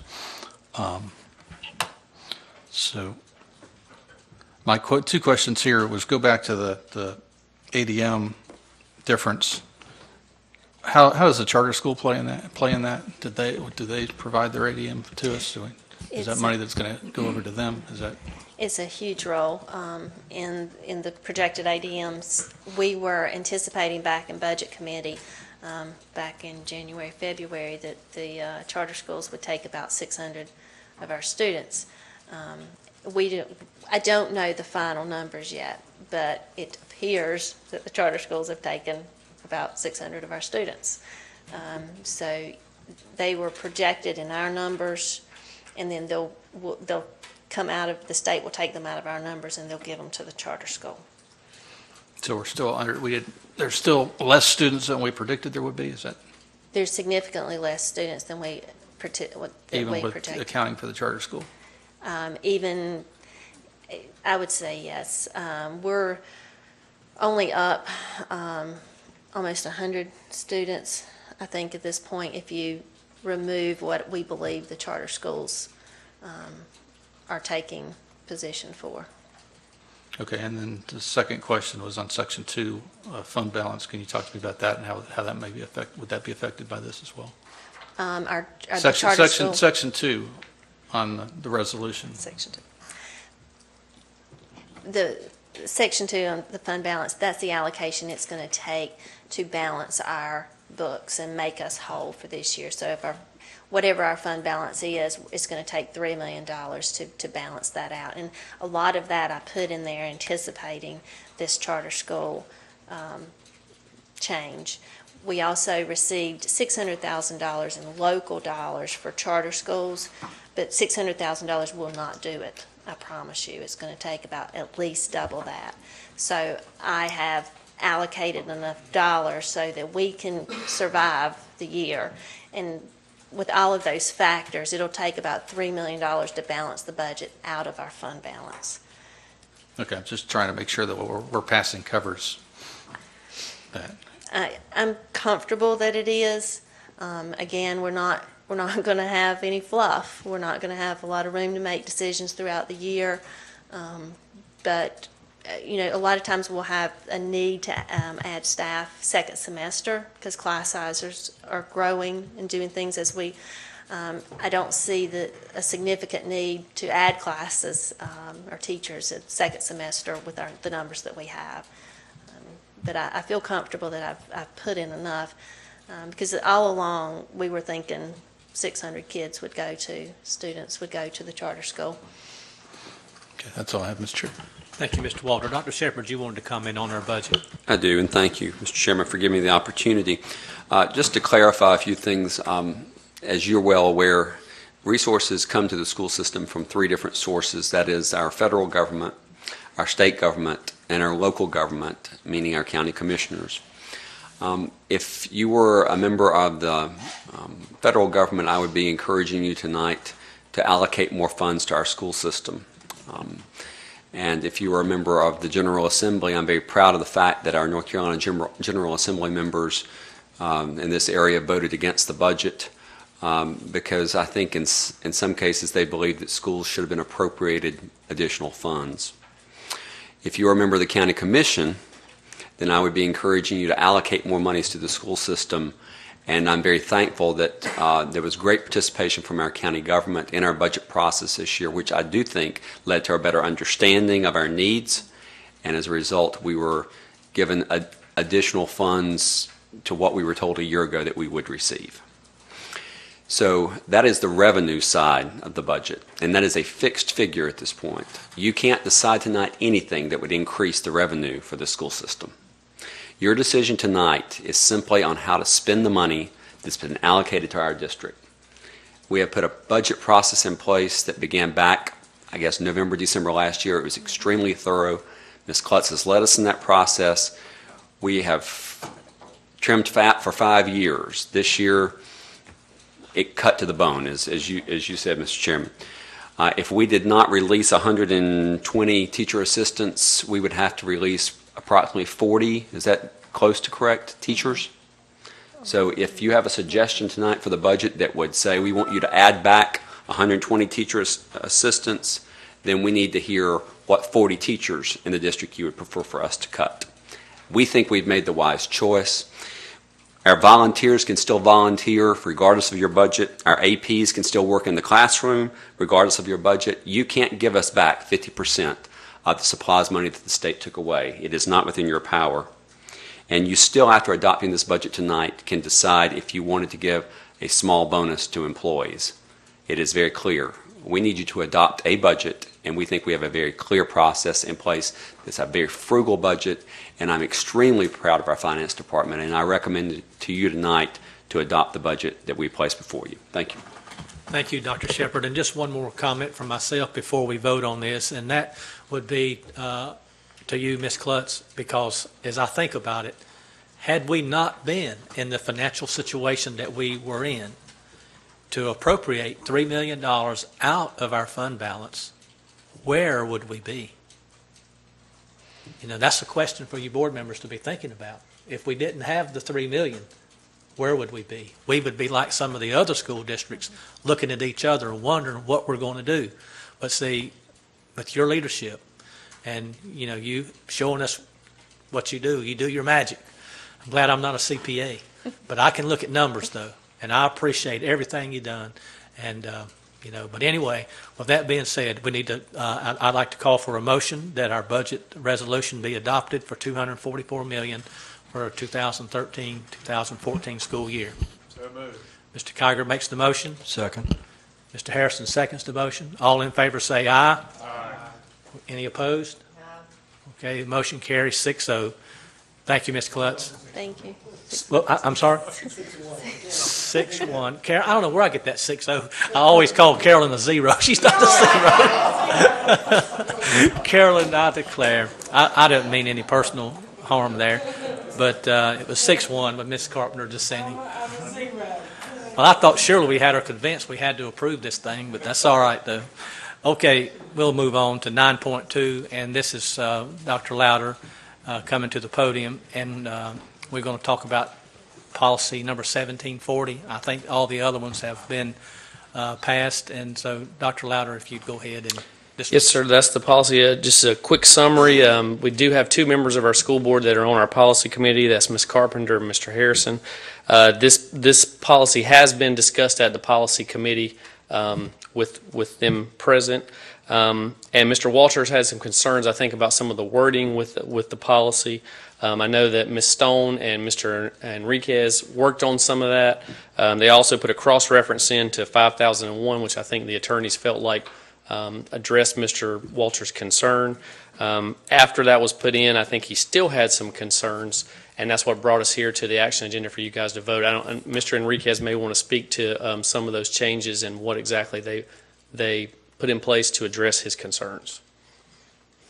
Mr. Enriquez, if you feel so, you can go ahead if you've got any further comments. I think I know one of the Mr. Walters' questions was what about, right now it's structured as a student and parent grievance, and I know there was a question about a community grievance, and I guess as we looked at it and I looked at other policies, it would be our recommendation not to have a community grievance. I think you can hear guest speakers at your meeting if they're concerns, but I don't think we need a procedure where, you know, a concerned community member can necessarily come forward for a formal grievance hearing, and I just worry that may be a challenge for the resources. So that's I think my recommendation would be to leave it structured this way. There may be certain instances, obviously rezoning of a child or some other things that are maybe covered, you know, through public hearing process or through other grievance processes. But there may be something else Mr. Walters had a question about too, but I know that was one thing that I talked to Ms. Stone about. Well, I mean, for me, reading through this policy as a member of the public,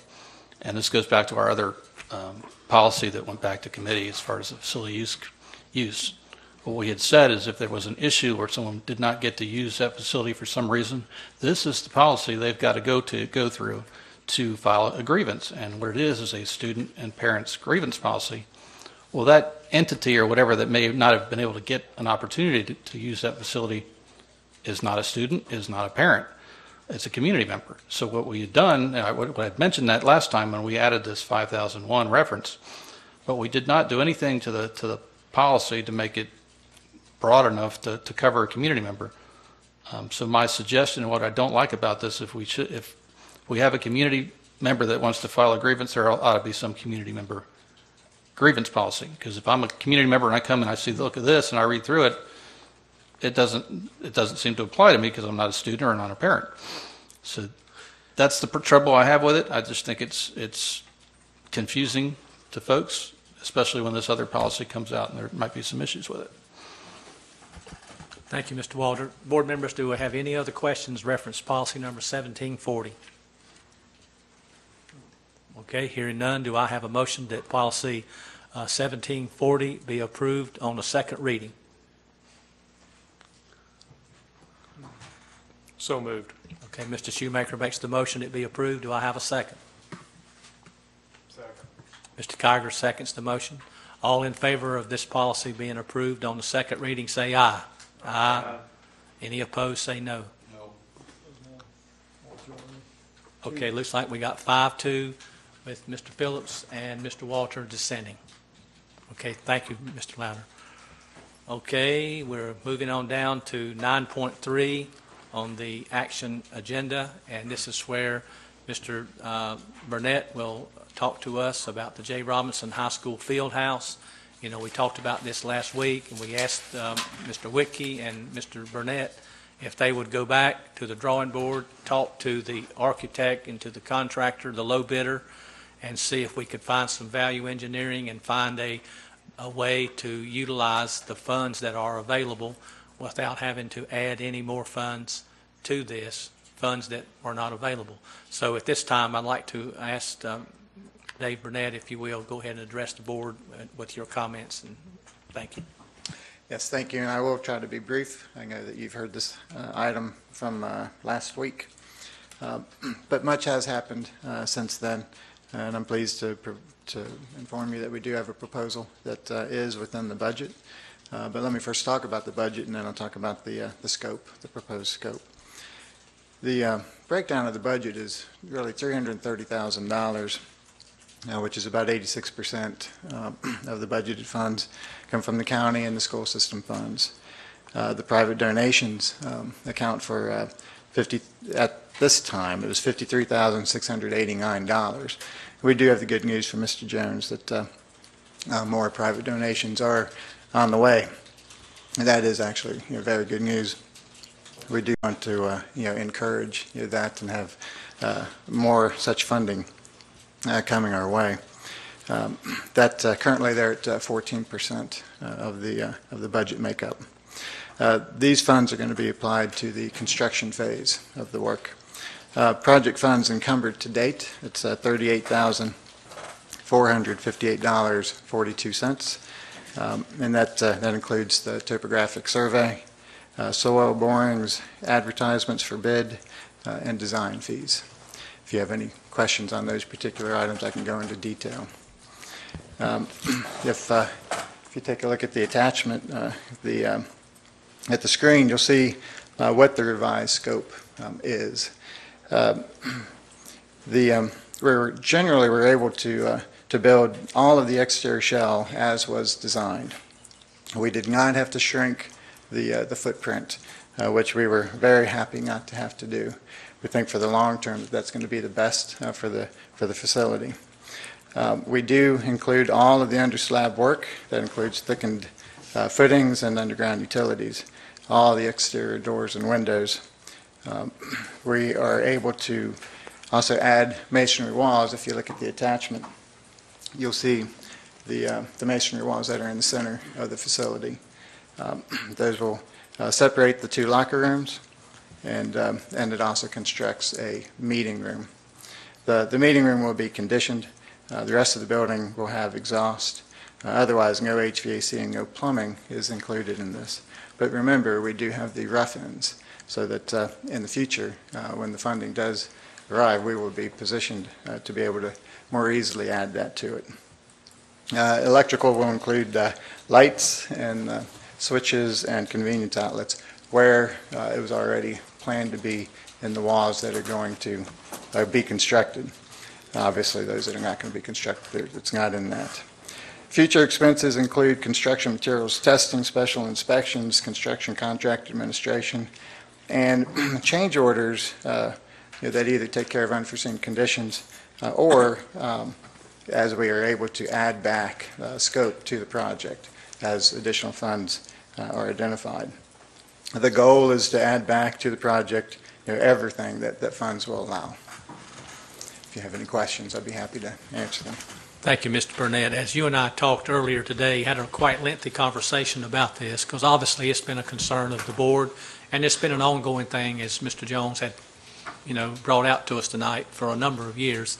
And but I appreciate the effort that you and Mr. Wickey made to get a solution to this, so we can all move on and it be in a win-win situation. And with it being under budget like it is, that the difference between what the actual build price is and what the money is available, it's about $22,000, $23,000, which could be used to add back if there's no unexpected circumstances that arise.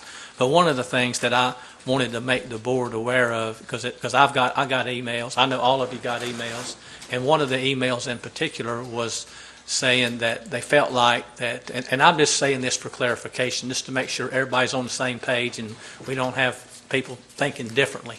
And that is that, we don't want to pay for plans that Cabarrus County School System is going to use to build other schools, a field stadium.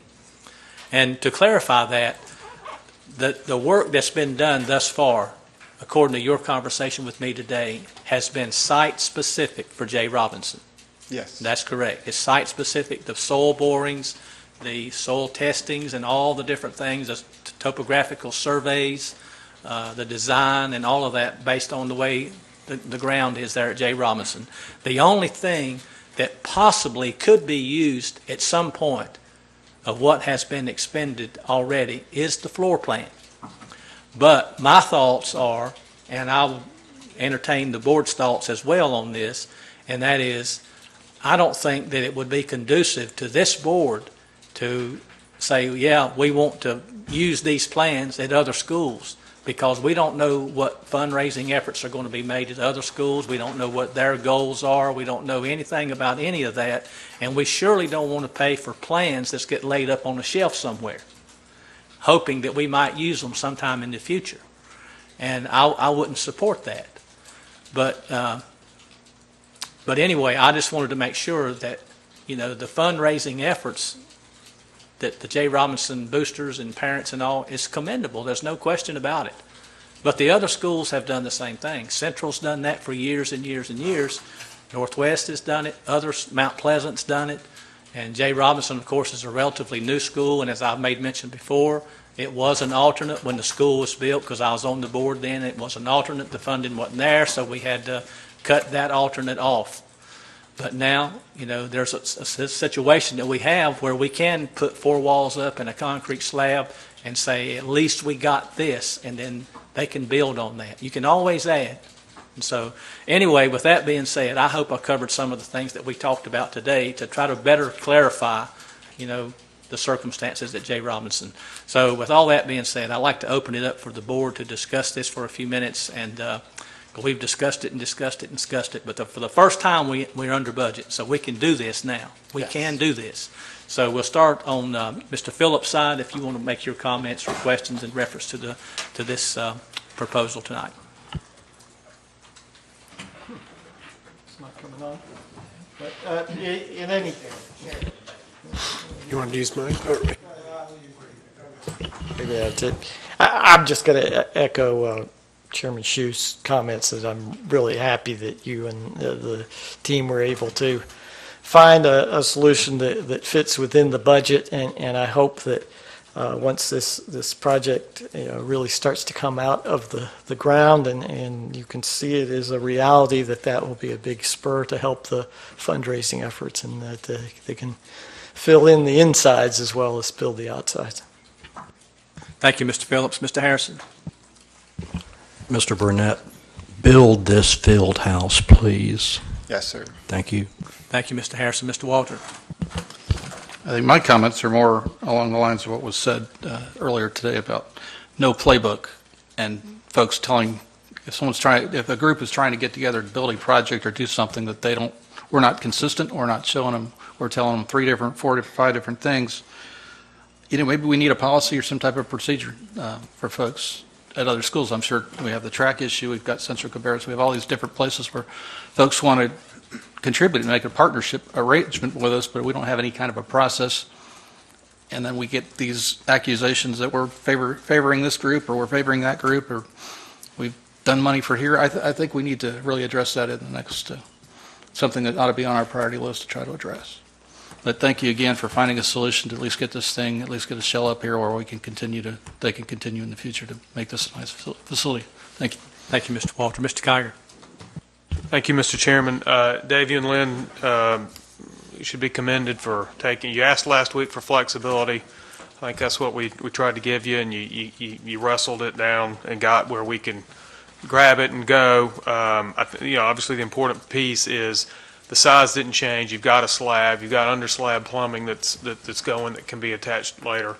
There'll be something that we'll wish we had done before we poured the concrete, but I've never been on a project that didn't happen, so we know that going in. But get it, grab it and go. And I will take 1 second I'm glad in May we talked about contributing some funds to this. At the time, it was a pretty adamant discussion amongst this board. I'm glad we did take the action that we did, although we have received our fair share of criticism because, in all fairness, Central built their own, Northwest built theirs, Concord built theirs, and and Mount Pleasant's the only one that got one from the school. But I understand that where those people that contributed that, where they're coming from, and some of that bled over last week to what we heard from folks at Central, and trying to get these facilities all together. It's a difficult task. But I think what we did in helping when the county pitched in some money, I think adding to that was the right thing to do, and I'm glad we did that to help get this project where it is today, so that we can now reward a lot of effort by a lot of people out at Robinson to say, here you go, well done of at least getting some funds together so you can put this thing in the ground and get it going. So thank you for all your hard work, and hopefully this will turn out to be just the catalyst of even more fundraising, that they can have exactly the facility that they want. Thank you, Mr. Kiger. Ms. Carpenter, you have your comments. Oh, yes. Thank you. You did what I said. And I'm ready to make a motion. And I want to be the one to do it. And I'm ready to go. You know I'm ready. I was ready last week. So I want to get on with it. 2009 is a long time to wait. So I want to see, I'd love to be the first one to turn the dirt. So I'm ready to go with it. And I'm glad that y'all were able to get where we need to be. And like I say, I think those parents, and I want to thank everybody that's done it, but I can't wait to when that first brick goes down there. And I'm ready to make the motion. Thank you, Ms. Carpenter. I think the brick got cut and it's block, so you might have to lay a block. Well, I'll lay a block. I'll even help them. I'll put the mortar in it.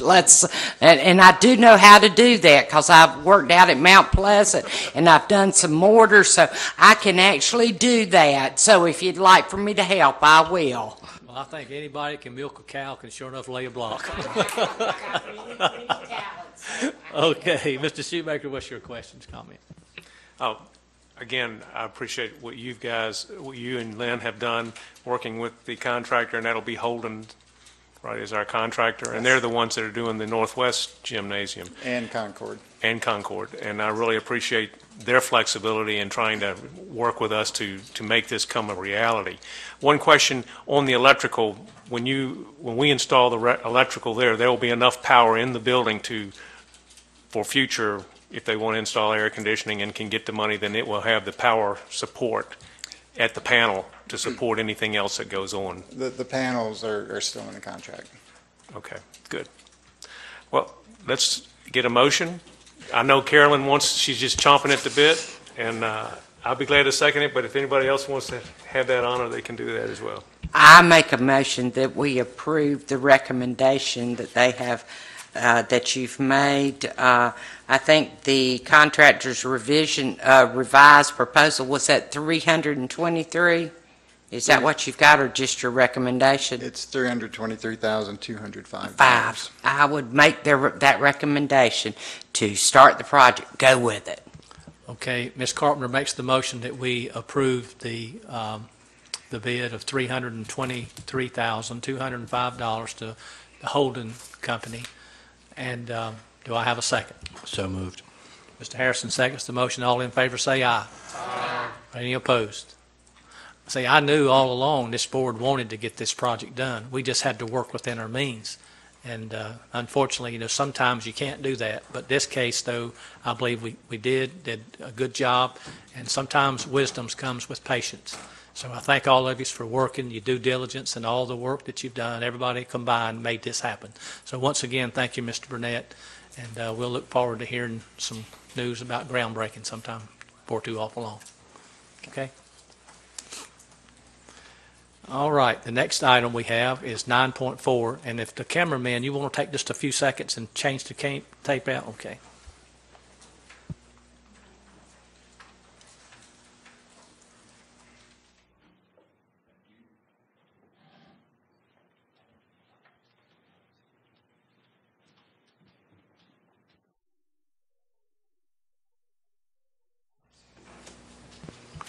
Yeah, I was going to try to finish it out before our time run out. They try to change around 8, but I figured maybe we might need to just go ahead and do that. So anyway, we're going to talk now about the Ryan Homes wanting to put a utility easement across one of our schools. So go ahead, Mr. Burnett, you can tell us about that. Yes, and again, this is an item that you heard last week, so I can kind of skip to what's happened since then.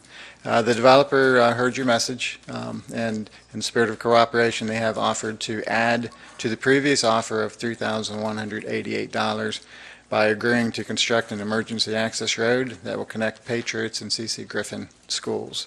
The road will be 12 feet wide and consist of 6 inches of compacted ABC stone. That was one of the concerns that the school system had, was we did want to have that future connection ability. Here they're actually going to be offering to construct the road. It will be a gravel road.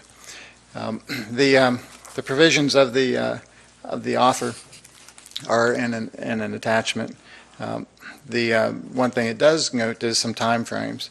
It does want the work to take place by their work by December 31st, 2013. Of course, we wouldn't have any objection to that. They are seeking the easement to be recorded and completed by September 30th, 2013. Thank you, Mr. Burnett, for checking with the contractor on that. And, anytime that, the price for the land, really, we didn't think was all that much. But doing what we've asked them to do now, that sort of makes it a little bit more beneficial to the school system by having that drive and the emergency exit. And that was one of the real concerns of the board. And so I appreciate you taking the time to get that worked out. With that being said, board members, do you have any further questions or comments before we vote on this, allowing Ryan Homes to have this easement? I have just one. Mark, do you think that's a doable date? I think it is. I mean, they've already proposed the easement. We'll just need to review it. But I think that's workable to get it done by the 30th. If the board approves it tonight, I think we should be able to do that. I'll work with our real estate folks I think that's doable. What, Dave, when should we expect to see the additional connection on a graph to just let us know how that's coming? Because, obviously this is the rendition that we saw last week about the easement, and also in this is giving back the old easement that was in green. We received the old easement. Yeah, we get the old easement back and Yes. give them this one, and we get $3,188, and we get a road connecting to C.C. Griffin. That's right.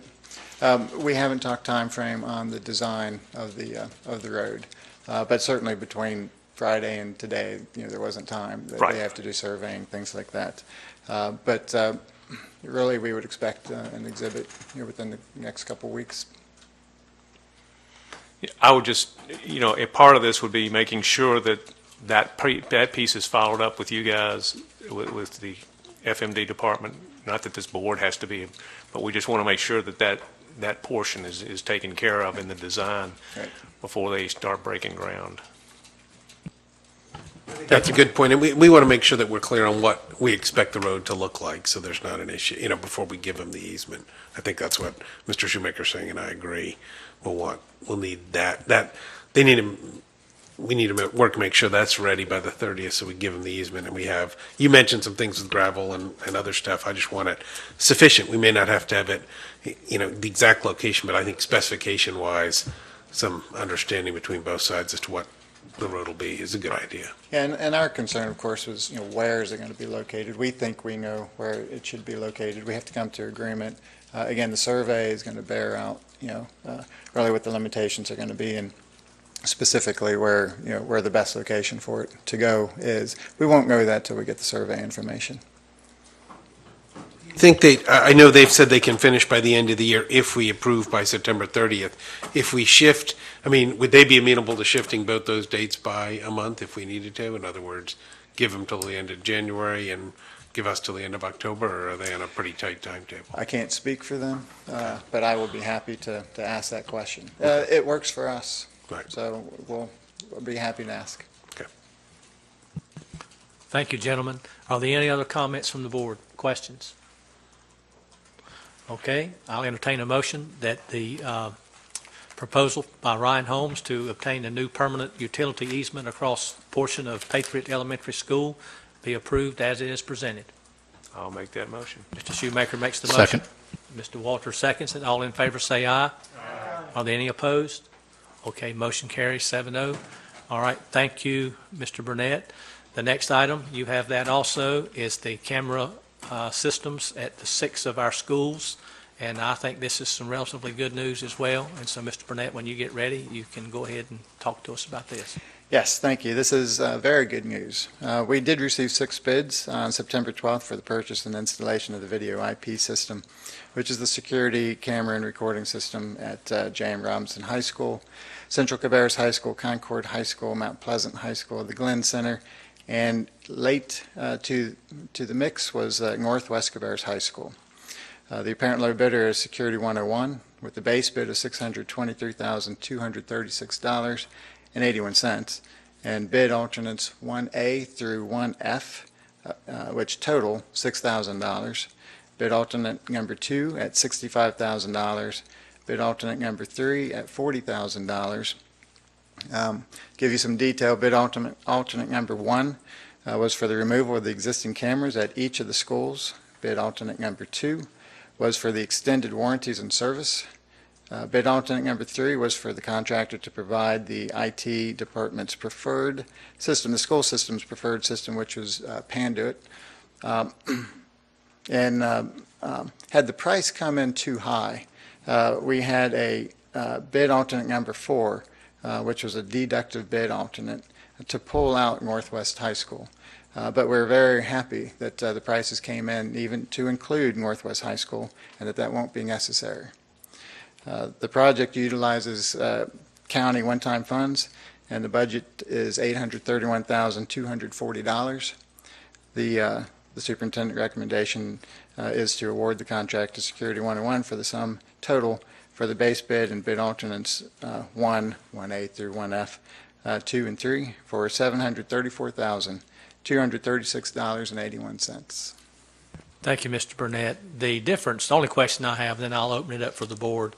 This was one-time funding from the county. Yes. And since they allotted $831,000 to the board for this, which was what we expected it would cost, now that it's only going to be $734,000, I'm supposing they'll want to keep that money and reappropriate that. Is that correct?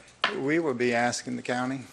We'll ask them to do that. If we can, if those funds can stay with the school system. Right. We did talk with the school system. Len Wicke did talk with the county originally when we bid this as 5 schools, and the numbers came in very favorably to add the next school, and they were amenable to that. So, we'll ask.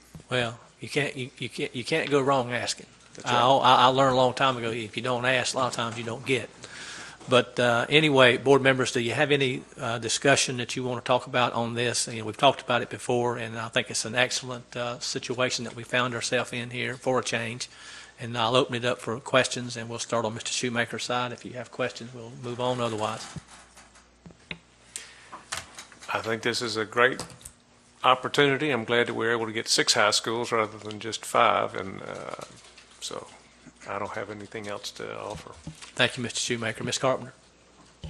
Well, that was my question. After all we heard last week from Central and the needs that they have with bleachers and bathrooms and the things like that, and all the needs we heard for roofs and everything else, that's why I was wondering if we had anything extra of that sort, whether we could start putting it into the roofs, the bleachers, the bathrooms. So, of course, we'll raise our hands and say, hey, we'd like to take it back so we can start putting it into those type projects.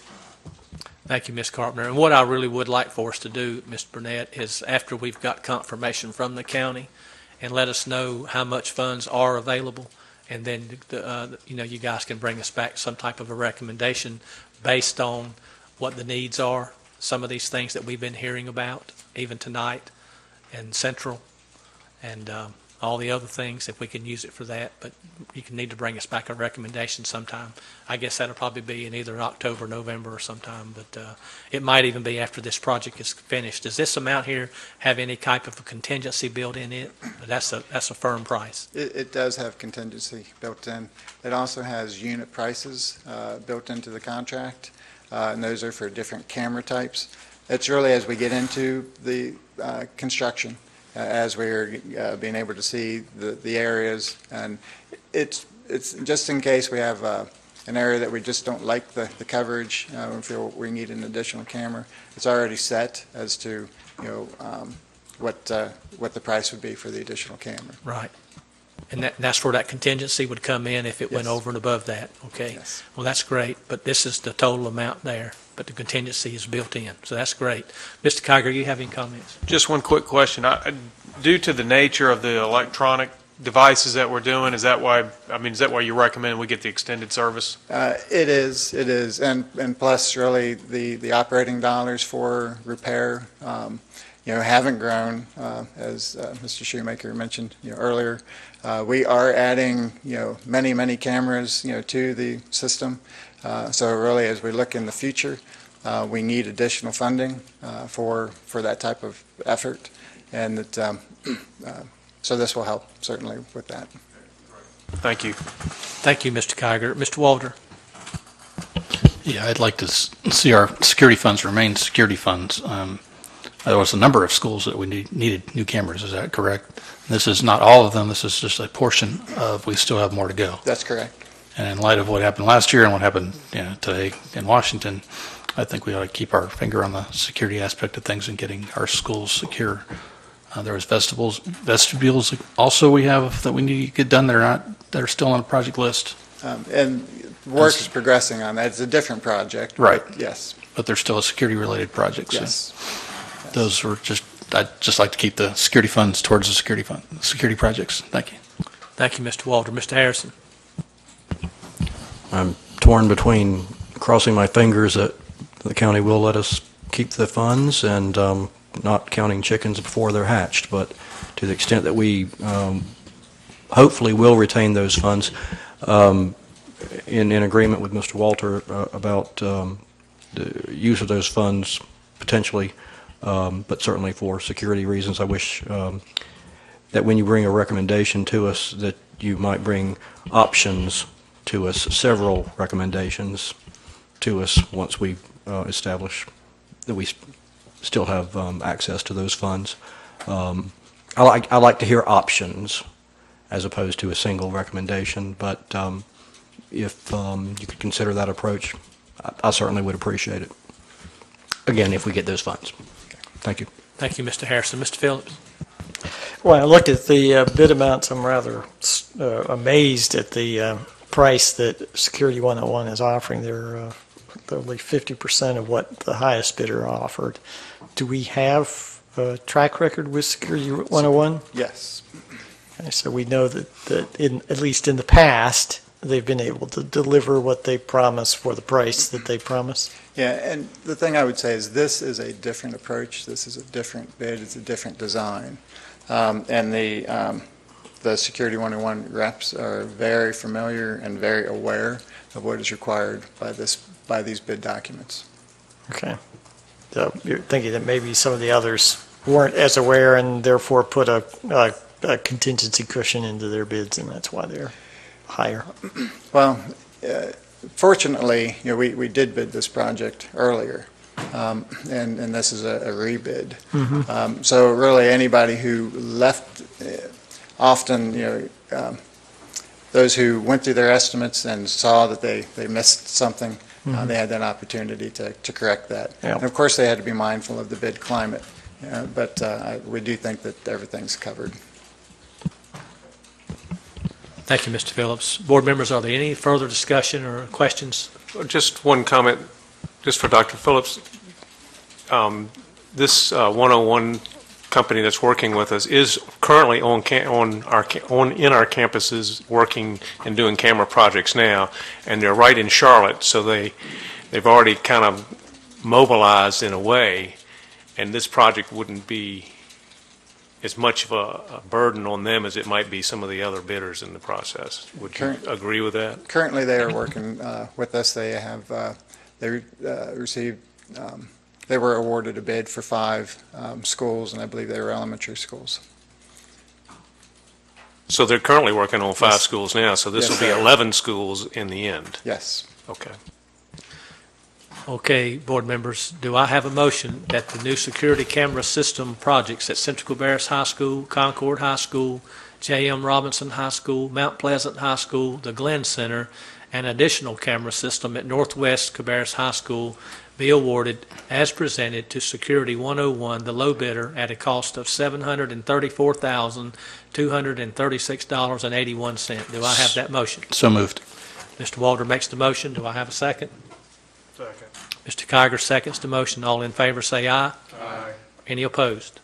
Motion carries 7-0. I got that 0 right this time, Carolyn. And it wasn't you. Okay. All right, board members, the last item. Carolyn's a hole now. Oh my goodness. All right, last item on the agenda tonight, board members, is 9.6, and this is the approval to submit training hours to the North Carolina School Board Association. Ms. Carpenter has 11 hours and Mr. Harrison has 2 hours, and we'd like to receive a motion that we approve these training hours and get them sent down so these folks can get credit for their training hours. Do I have such a motion? So moved. Yes. Yeah, this is iPad training. This is different. Wait a minute, hold it. I must have missed something here. Training certificate, okay. Okay, She had left this one off. I see. And I do recall getting your email from that now. Okay. Do I have a motion that this be approved as presented? So moved. Mr. Phillips gives us the motion. Mr. Did you second? No, I'm just not, what are we approving? That we actually will print her No. a certificate and hand it to her? No. This one I went to training, and this is the certificate she printed where I went to training. Well, I have no doubt you did it. Well, I'm glad well, you did. So well, let me look I, here. I will second whatever it is we're doing. And she's Okay, using well, an iPad what at she this has- very moment. That's So right. Here's She's I'll very skillful. I'll read to you what Miss Monroe put down for the action item, and then you decide. I need a motion that the board approve the submission of 3 training hours for board member Carolyn Carpenter for iPad workshop attendance on July 22nd. But the deal we had last week that we discussed had Ms. Carpenter and Mr. Harrison in there. One had 11 hours and one had 2 hours. That was for. Okay, so we done covered that on consent. Okay, well, I thought we had something else. I don't know how I missed that. Well, my bad. Okay. That was for safety. All right, so there's the motion. Do I have a motion? Am I going to approve the motion? And I got a second. All in favor say aye. Aye. All right, I think we got through that one there. Yeah, you're whole again. Okay. I just saw the certificate. Well, you're right. Well, board members and ladies and gentlemen, you that's in the audience and those that's viewing this by television, it's time for us to conclude our open session portion of the meeting tonight, and I'll call for a motion that we convene in closed session pursuant to General Statute 143-318.11, A3 and A6. Do I have such a motion? We So convene. moved. Mr. Harrison made the motion. Ms. Carpenter second. All in favor say aye. Aye. Okay, good night, ladies and gentlemen. We'll see you back in October. Good night.